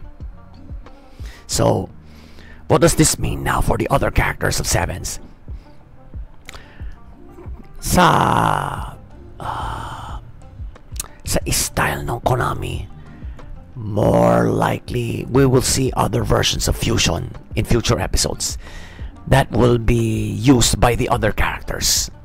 Kasi, or they're going to introduce their fusion aces, but they'll probably use the same card, fusion. Pero it would be a lot cooler if if the other characters of Sevens have their own version of fusion, like katulad ng katulad sa Vrains, the Salamangreat deck has its own version of fusion, fusion of fire, and ano ba isa pa? Oh, who could forget GX when super polymerization was introduced, the one used by the Hao, yung evil form ni Jude. That is a very memorable card, and up to now it is still legal in real life tournaments. I would love to have that card. It's iconic already. It's not just a formidable card, it is also iconic in the anime because wow, you are able to get an opponent's monster as fusion material when he least expects it. Kasi quick play spell to. Even in the opponent's turn, you can fusion summon. Does that sound cool or what? So, it would be a lot cooler if the other characters would get their own version of fusion. Yeah, yun ang maganda doon. Isa pang babanggitin kong version ng polymerization, it is called fossil fusion, yung ginagamit ni Jim Crocodile Cook sa GX. Yan. Okay. It typically targets rock monsters as fusion materials. Kaya nga fossil fusion ang pangalan. Talagang pangalan lang yata siya, pang rock na fusion card. That too is an iconic card. I've said enough. So let's just wait for the next episode. So again, Yu-Gi-Oh! 7's episode 67 deserves another mic drop.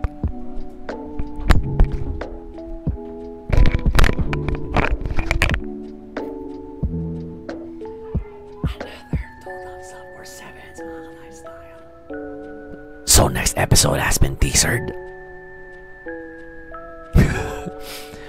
I really want to see the look on Yuo's face, okay? Imagine, but I don't want to trust the teaser. Pero imagine nyo lang mga ka-lifestyle. You're gonna have one whole episode with Yuo having a long face. The scumbag has a long face. That'll be a very satisfying episode. So, let's just do the drill, mga ka-lifestyle. We will wait for next week and watch that episode where Yule starts to cry. So, in the meantime, mga ka-lifestyle, enjoy the other reviews in this digest.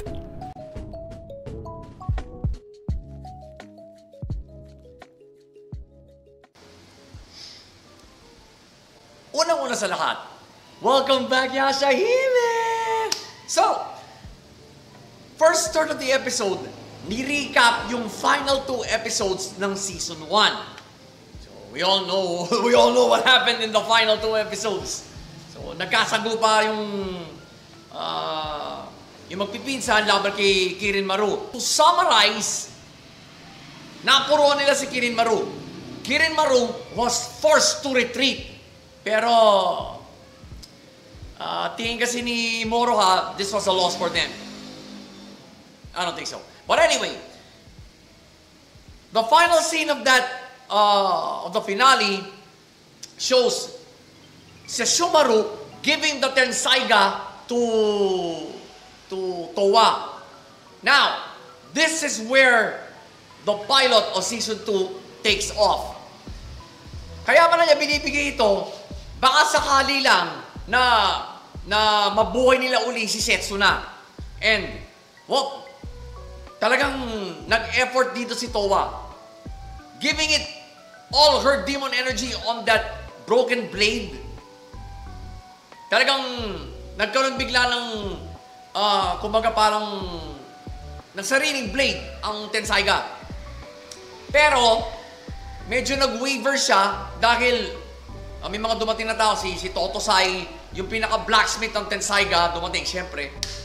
He cares about the Tensaiga. It's his, what you call this? it's his obra maestra. So, tinanong ni Towa, ni Moroha kung sino to. Moroha provides all relief. Ngayon, sinabi lang ni Totosai na kailangan magawa kagad ni Towa ito within the hour.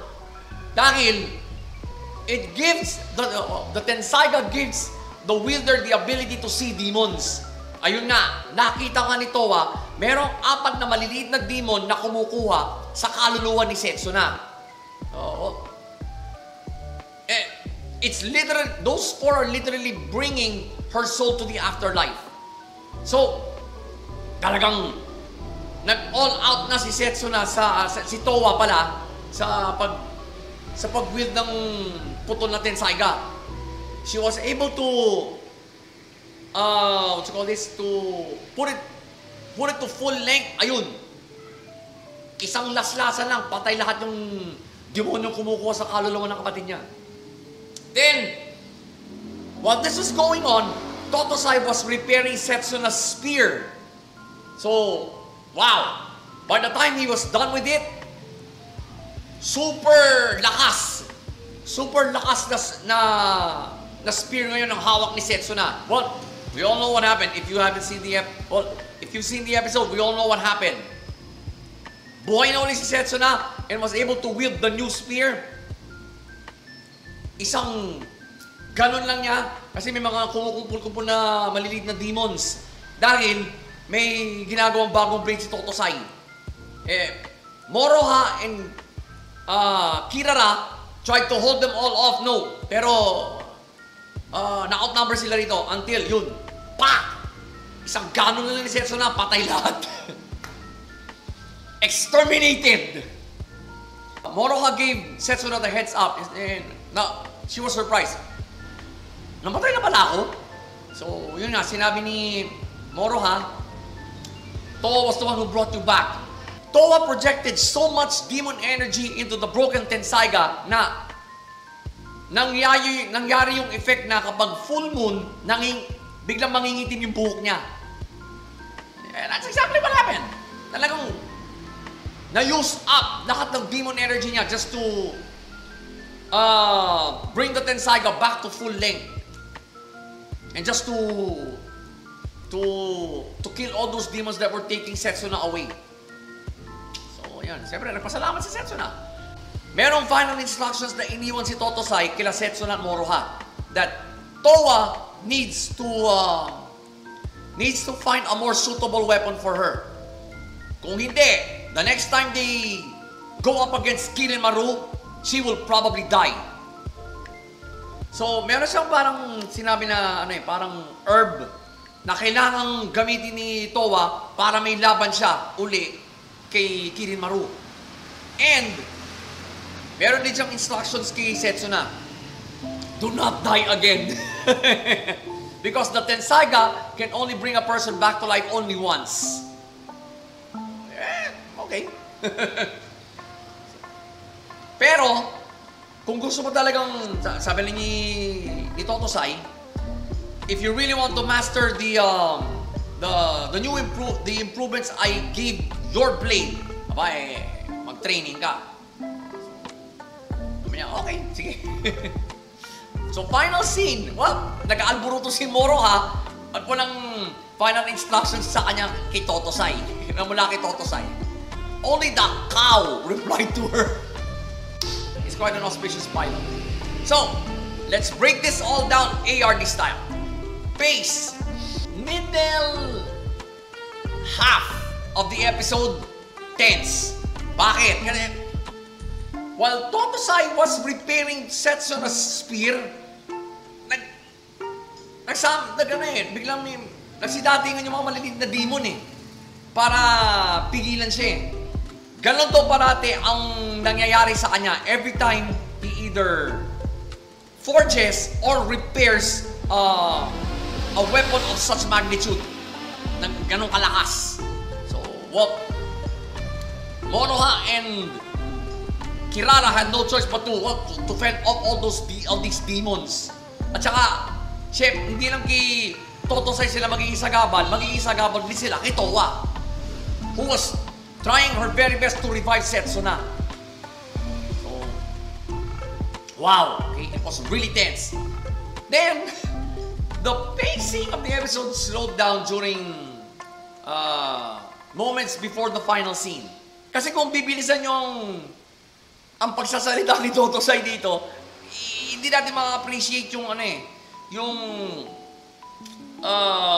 the tasks that are up ahead for these three girls before they resume hostilities with Kirin Maru, of course.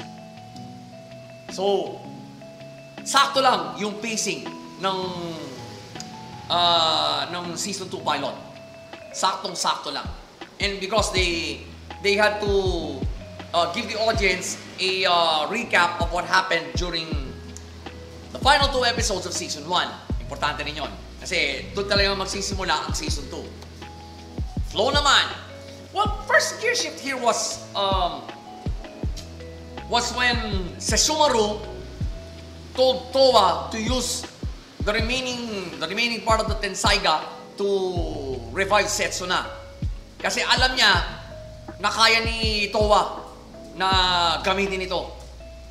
So, ayun, with all her might, okay, with practically all her demon energy, nagamit niya ang Tensaiga kahit putol na yun.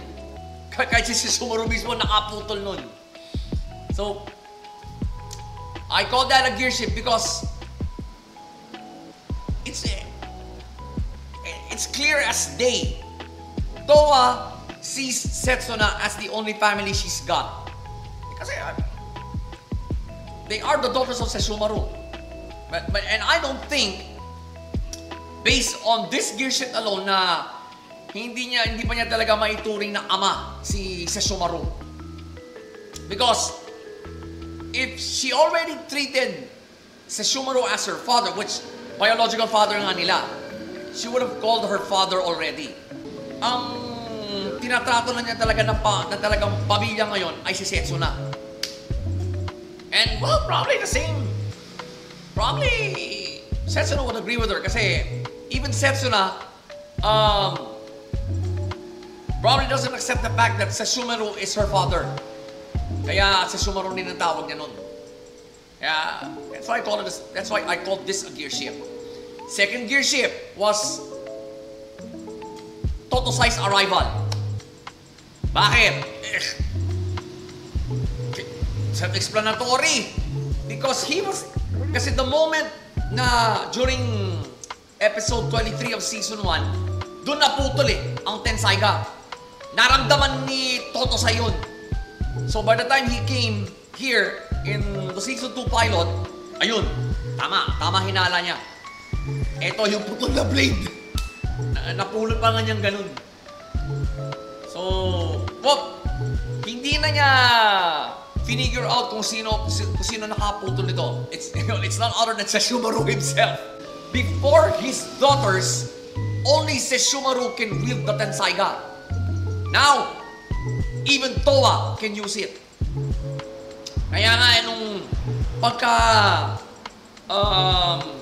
pagkagamit ni Towa sa Tensaiga, nung nabuhay na uli si Setsuna, ipinaubakayan na ni Sesshomaru ang Tensaiga kay Totosai. Paki-repair naman. Kung hindi dumating si Totosai at that moment, wala. Baka mabuhay man si Setsuna, baka napatay naman sila ng ganito karaming mga demonyo. You get me, mga ka-lifestyle? Final gear shift was, of course, Setsuna comes back to life and at the moment she came back to life, naibigay sa kanya ni Totosai yung kanyang bagong modified na spear. Yun. With one swing, exterminated lahat ng demons. Ganong kalakas ngayon yun. Why did I call this a gear shift? Simple lang. The team is back. Okay? So, need I say more? These 3 gear shifts that I saw in the pilot definitely will play a role down the line in season 2. Lalo-lalo na yung part ng... Hindi, pare-pareho lang eh. Pare-pareho lang. Because these 3 gear shifts will now give the girls something to work on during this entire course, during this entire season. Kaya, we'll just have to watch the entire season 2 on how these 3 gear shifts will affect future episodes. Ganun lang yan. Plot-wise, malinis.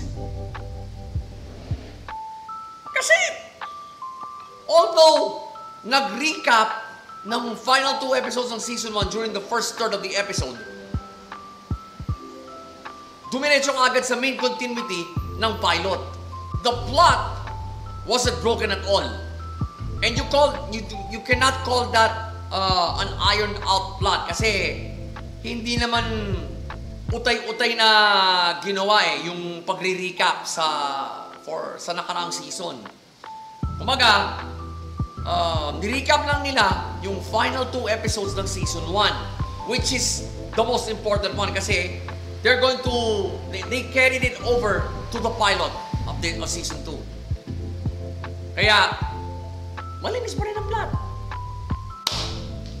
So, pace, flow, and plot, they all came together for the pilot of season 2. Talagang, masasabi mo na, welcome back, Yashahime! So, Yashahime, the second act, episode 1, Isip mo, di na! Oh, 2 thumbs up! At kaya lang, umpisa. This is how you start an isekai series. More particularly, a new season of it. Ganito dapat. Hindi yung,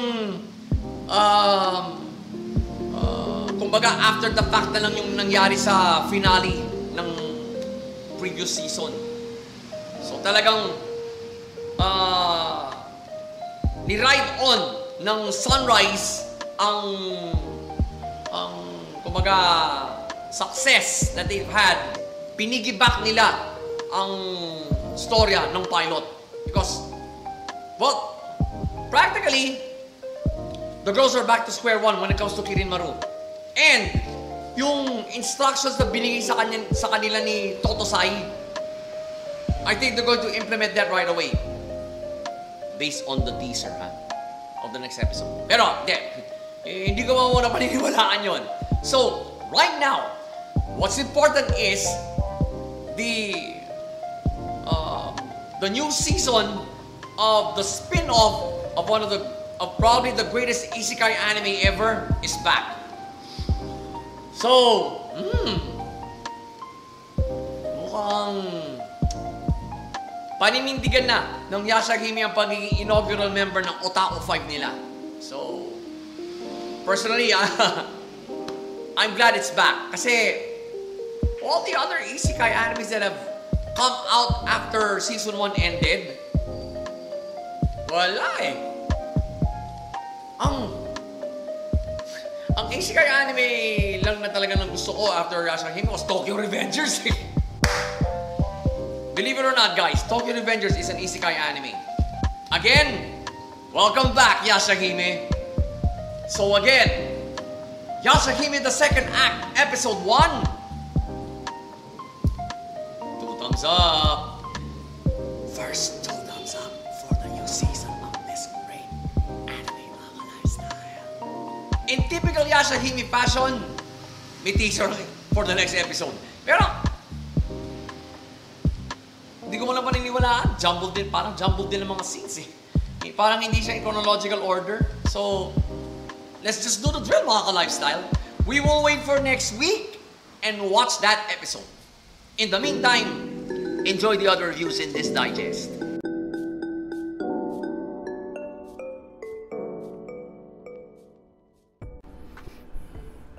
First and foremost, welcome back, 86. We start off the pilot with a mission from now Captain Milise. Yep, folks, she got demoted for her actions during the final 3 episodes of season 1. But she's now earned a moniker. She's known in the ranks of the Republic as Bloody Regina.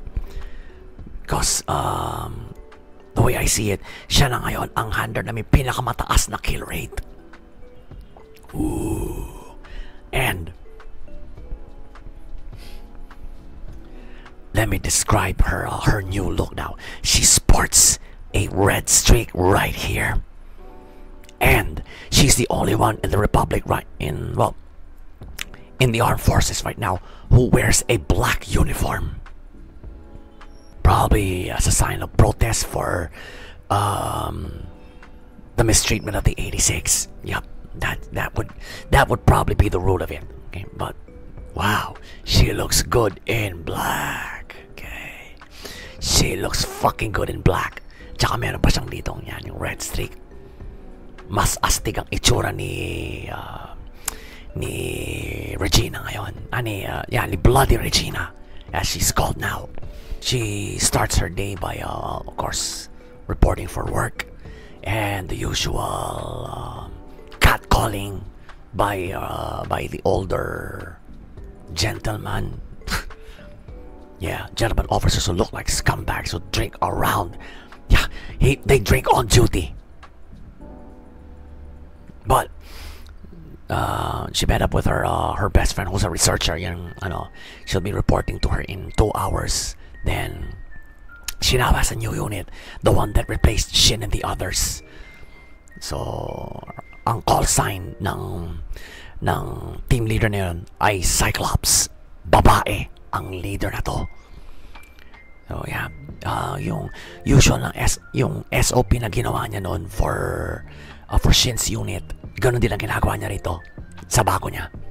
So while all of this was going on, we found out that Shin and the first 86, they're all still alive.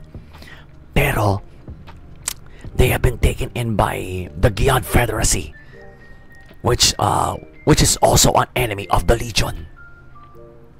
So they've been taken in by by a guy called Ernst. I forgot his last name. Basta Ernst ang first name niya. Word spread like wildfire that these 86, sila Shin, have been rescued by the Federacy, and due to their interviews, nalaman na ng buong Federacy, its citizenry at least, na they've been mistreated, their human rights were violated, and kumaga ang dami na nagrarally sa kalye about them. Kailangan save the 86, save the 86. And Shin and company couldn't make sense of it all. But anyway, they were introduced to their new home. And they were introduced to Ernst's little sister. Parang ano nito para rin siyang refugee. Pero ang feeling kasi ni Ernst, kailangan they should treat each other like siblings, brothers and sisters. Pero iba yung naging unang salvo of treatment ni Shin. Sinabunutan niya rito. Kasi masyado pasaway. Sabi naman ng mayordoma nila, it's your fault. Don't blame them. She's got a point. Talagang pasaway na bata to. So Shin and company may have their hands full with this kid. Final scene. Well, meron palang na-recover na item dun sa juggernaut ni Shin. It's a piece of it's actually a piece of his brother's juggernaut before the Legion took him. which Shin actually treasures. Dala-dala niya parati yun tuwing sasabak sila sa labanan. Binigay uli sa kanya. And so while this was going on, Captain Milise is preparing for what she theorizes as the biggest Legion offensive ever. Pero much to her dismay, hindi siya pinaniniwalaan ng ibang superiors niya. Well, during the first third of the episode, we found out that she's at odds with her commanding officer. Talagang pinagsasalita niya ng di maganda. Talagang wow. Bloody Regina is actually living to her moniker. Si Bloody Regina. And season of 86 started out really, really well. So let's break this pilot down ARD style. Base. First third of the episode, opening scene. Only the opening scene was tense. Had a tense spacing kasi bakbakan between the 86 and the Legion, and their handler is Captain Milise. The rest, medyo, I couldn't say slow. Medyo, there were tense moments between Bloody Regina and her commanding officer. Ako nagulat eh. Pati commanding officer mo, inaangasan mo na.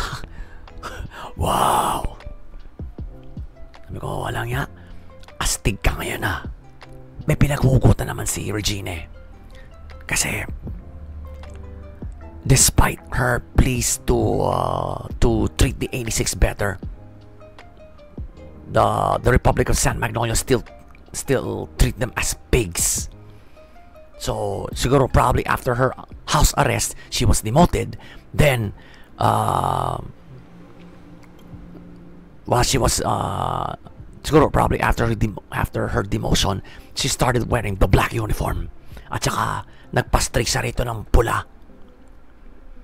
Siguro as a sign of protest for mistreating the 86. Kasi Albans revere their hair very much. Kasi kung Alban kaya white-haired, silver-haired ka, ibig sabihin maharlika ka. You're in the upper class, the upper echelons of society, of Magnolian society. Now, if your hair is different, if your hair is other than silver, you're trash. That is how they treat the 86. Kasi ang mga 86, wala namang silver hair sa kanila eh. Walang Alban sa kanila. So, that's what the pacing will make you realize. It's racism all over again.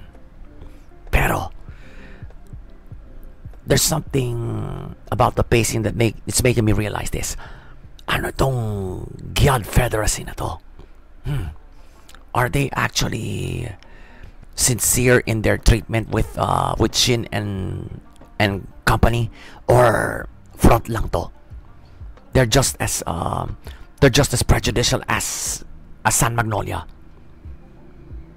But based on sa mga nagrarally no na isang eksena, ganun lang eh. Ganun lang ang tingin ko eh. But anyway, maganda ang pacing ng pilot ng 86 Part 2. Flow naman. Well, first gear shift here was the scene where Captain Milise was starting her day. She's now known as Bloody Regina because she is now the top handler with the highest kill rate. Like I said a while ago, Albans value their hair very much. It's a sign of their being an aristocrat in this society. Pinaganon pa naman ni Regina. So, I am very sure she has pissed a lot of aristocrats off with that red streak of hers. Tapos, nag-itim na uniform pa siya. Although yung same prescriptions for her rank nandun. Pero I tell you mga ka-lifestyle, it's a totally black uniform. Mas mukhang mas captured yung angas niya ngayon. She doesn't want to be an ass kisser anymore. That's probably what her uniform is trying to tell everybody in San Magnolia.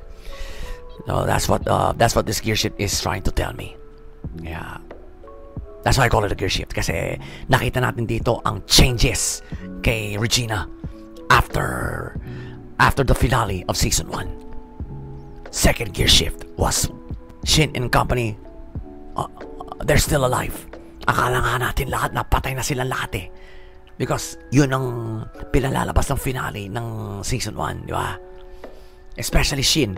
Kasi pinakita doon sa final scene na wala na siyang ulo.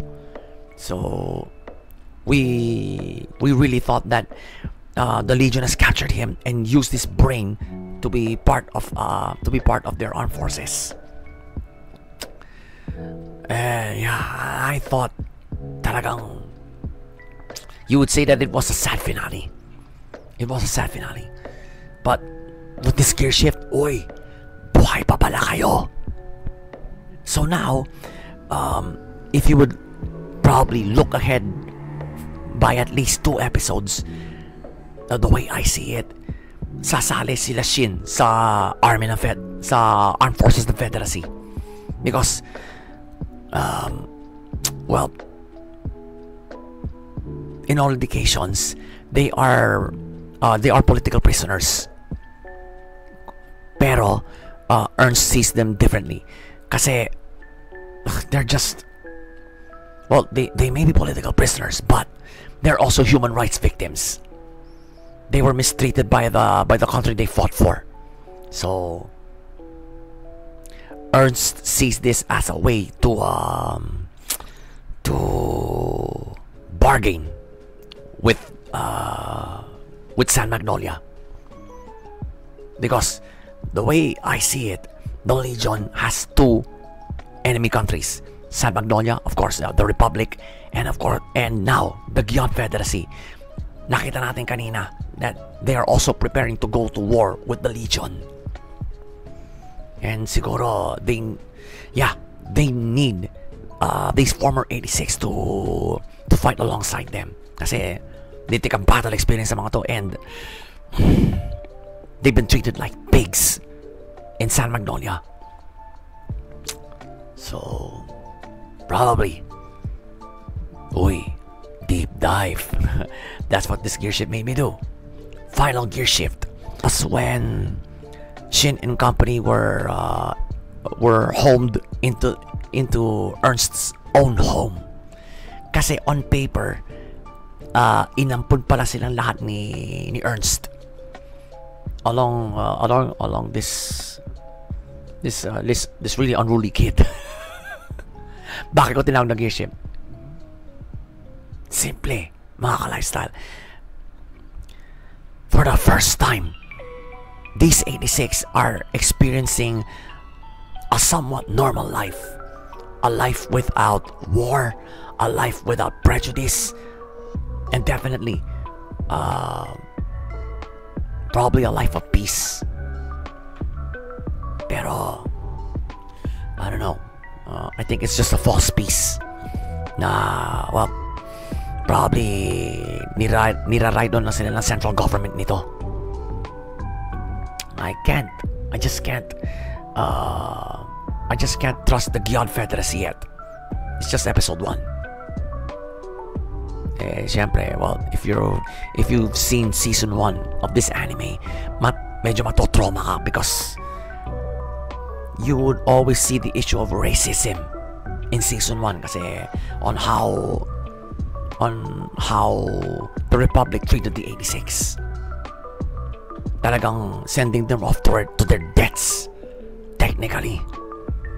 Tapos, well, you would also be happy with Shin and company experiencing this kind of life kasi talaga it's there's a 60% chance that they will experience a peaceful life. They deserve it. Wala pang 18 na mga to eh. Wala pang 18. Tandaan ninyo, especially si Shin. Shin is only 15. Pero team leader na siya ng 86. To subject a 15-year-old to a bloody war. Tapos meron pang ganitong racism that he has to deal with. Napapagano'n ka na lang eh. So you should feel happy when you see this gear shift.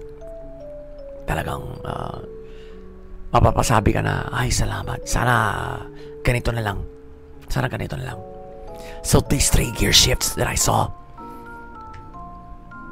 may or may not play a role down the line in this anime. Kasi I'm not sure yet on which of these gear shifts will actually play a role in this in season 2 of 86. So all 3 of them may or may not play a role. Plot-wise, malinis. You gotta admit, the finale is a really sad one. Is it totally necessary for A1 Pictures to make us relive that? I don't think so. Sigurado sa mga nanood ng season 1, fresh na fresh pa rin sa mga isip nila ang naging finale ng season 1. And so yeah, A1 Pictures made the right call here by not recapping what happened during the finale of season 1. Talagang the story has moved on, pero gave us really good news that Shin is still alive and so are his comrades. So silang 5. Yung 5 deserters, with the way the Republic treats them, they're already considered dead. They're not calling them deserters right now. They're dead. That's what this plot will make you realize. Kasi kung recap sila rito,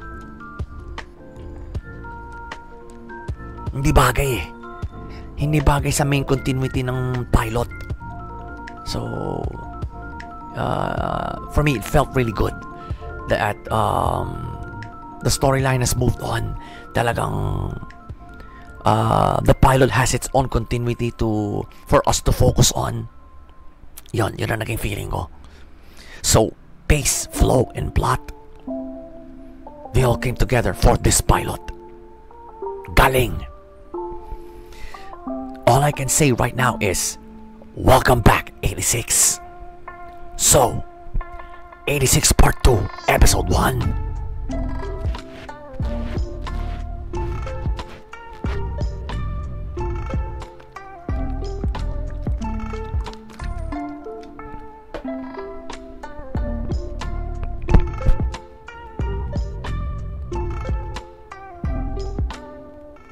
Talagang napaniwala ako sa finale namin na baka wala na sumunod dito. But immediately after the finale ended, the teaser came out for season 2. Sabi ko, paano magkaka-season 2 to? So I've been racking my brain a little bit for the next 2 seasons, the next 2 anime seasons. So I thought, okay. Tapos inilabas na yung key visual ng part 2. Sabi ko, so ibig sabihin buhay si Shin. And who's this girl na merong white red streak dito? Hindi ko talaga nakilala si Regina sa key visual na yun. I thought it was another person. I actually thought it was another character. It was a whole new character. Pero it's Regina rin pala. Let's just say she's been sporting a pair of balls since season 1. Her balls have gotten bigger. Kaya nag-sport siya ng red streak dito, then black uniform. And I'm very sure she has pissed a lot of aristocrats, a lot of generals, a lot of her superiors. More likely. Pero, I think she doesn't want to speak out on behalf of the 86 anymore. She'll just let her actions do the talking for her. Man, wow. And if you've seen the episode, did you see the way she talked to her immediate superior in that scene? Putang ina. You're gonna get court-martialed again. So, siguro talagang busit na siya sa sistema ng San Magnolia. Okay, I'm gonna make sure the Legion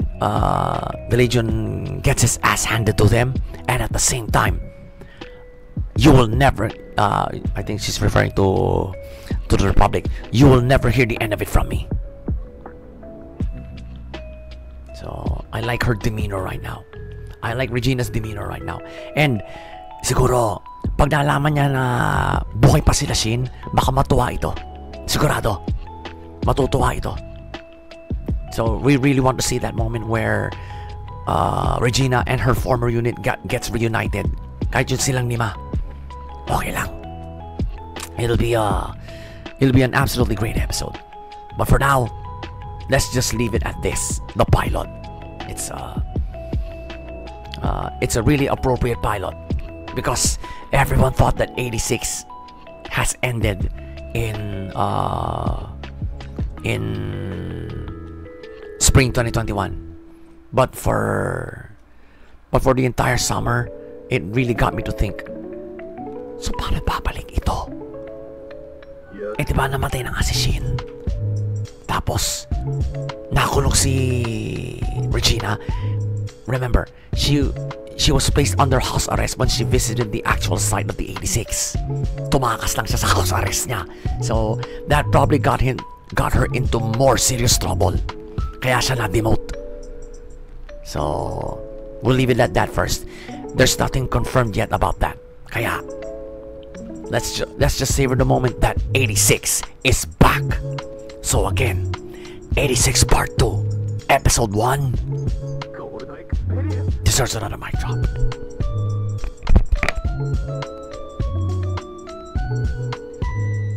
First 2 thumbs up after a long while, 86. Welcome back. So in typical 86 fashion, title of the next episode has been teasered. Huwag muna natin paniwalaan. Let's just do the drill mga ka-lifestyle like we always do. We will wait for next week and watch that episode.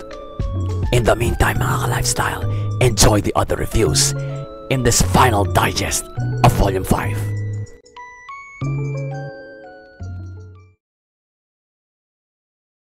Summer 2021 anime season has concluded, and so will the ARD Volume 5.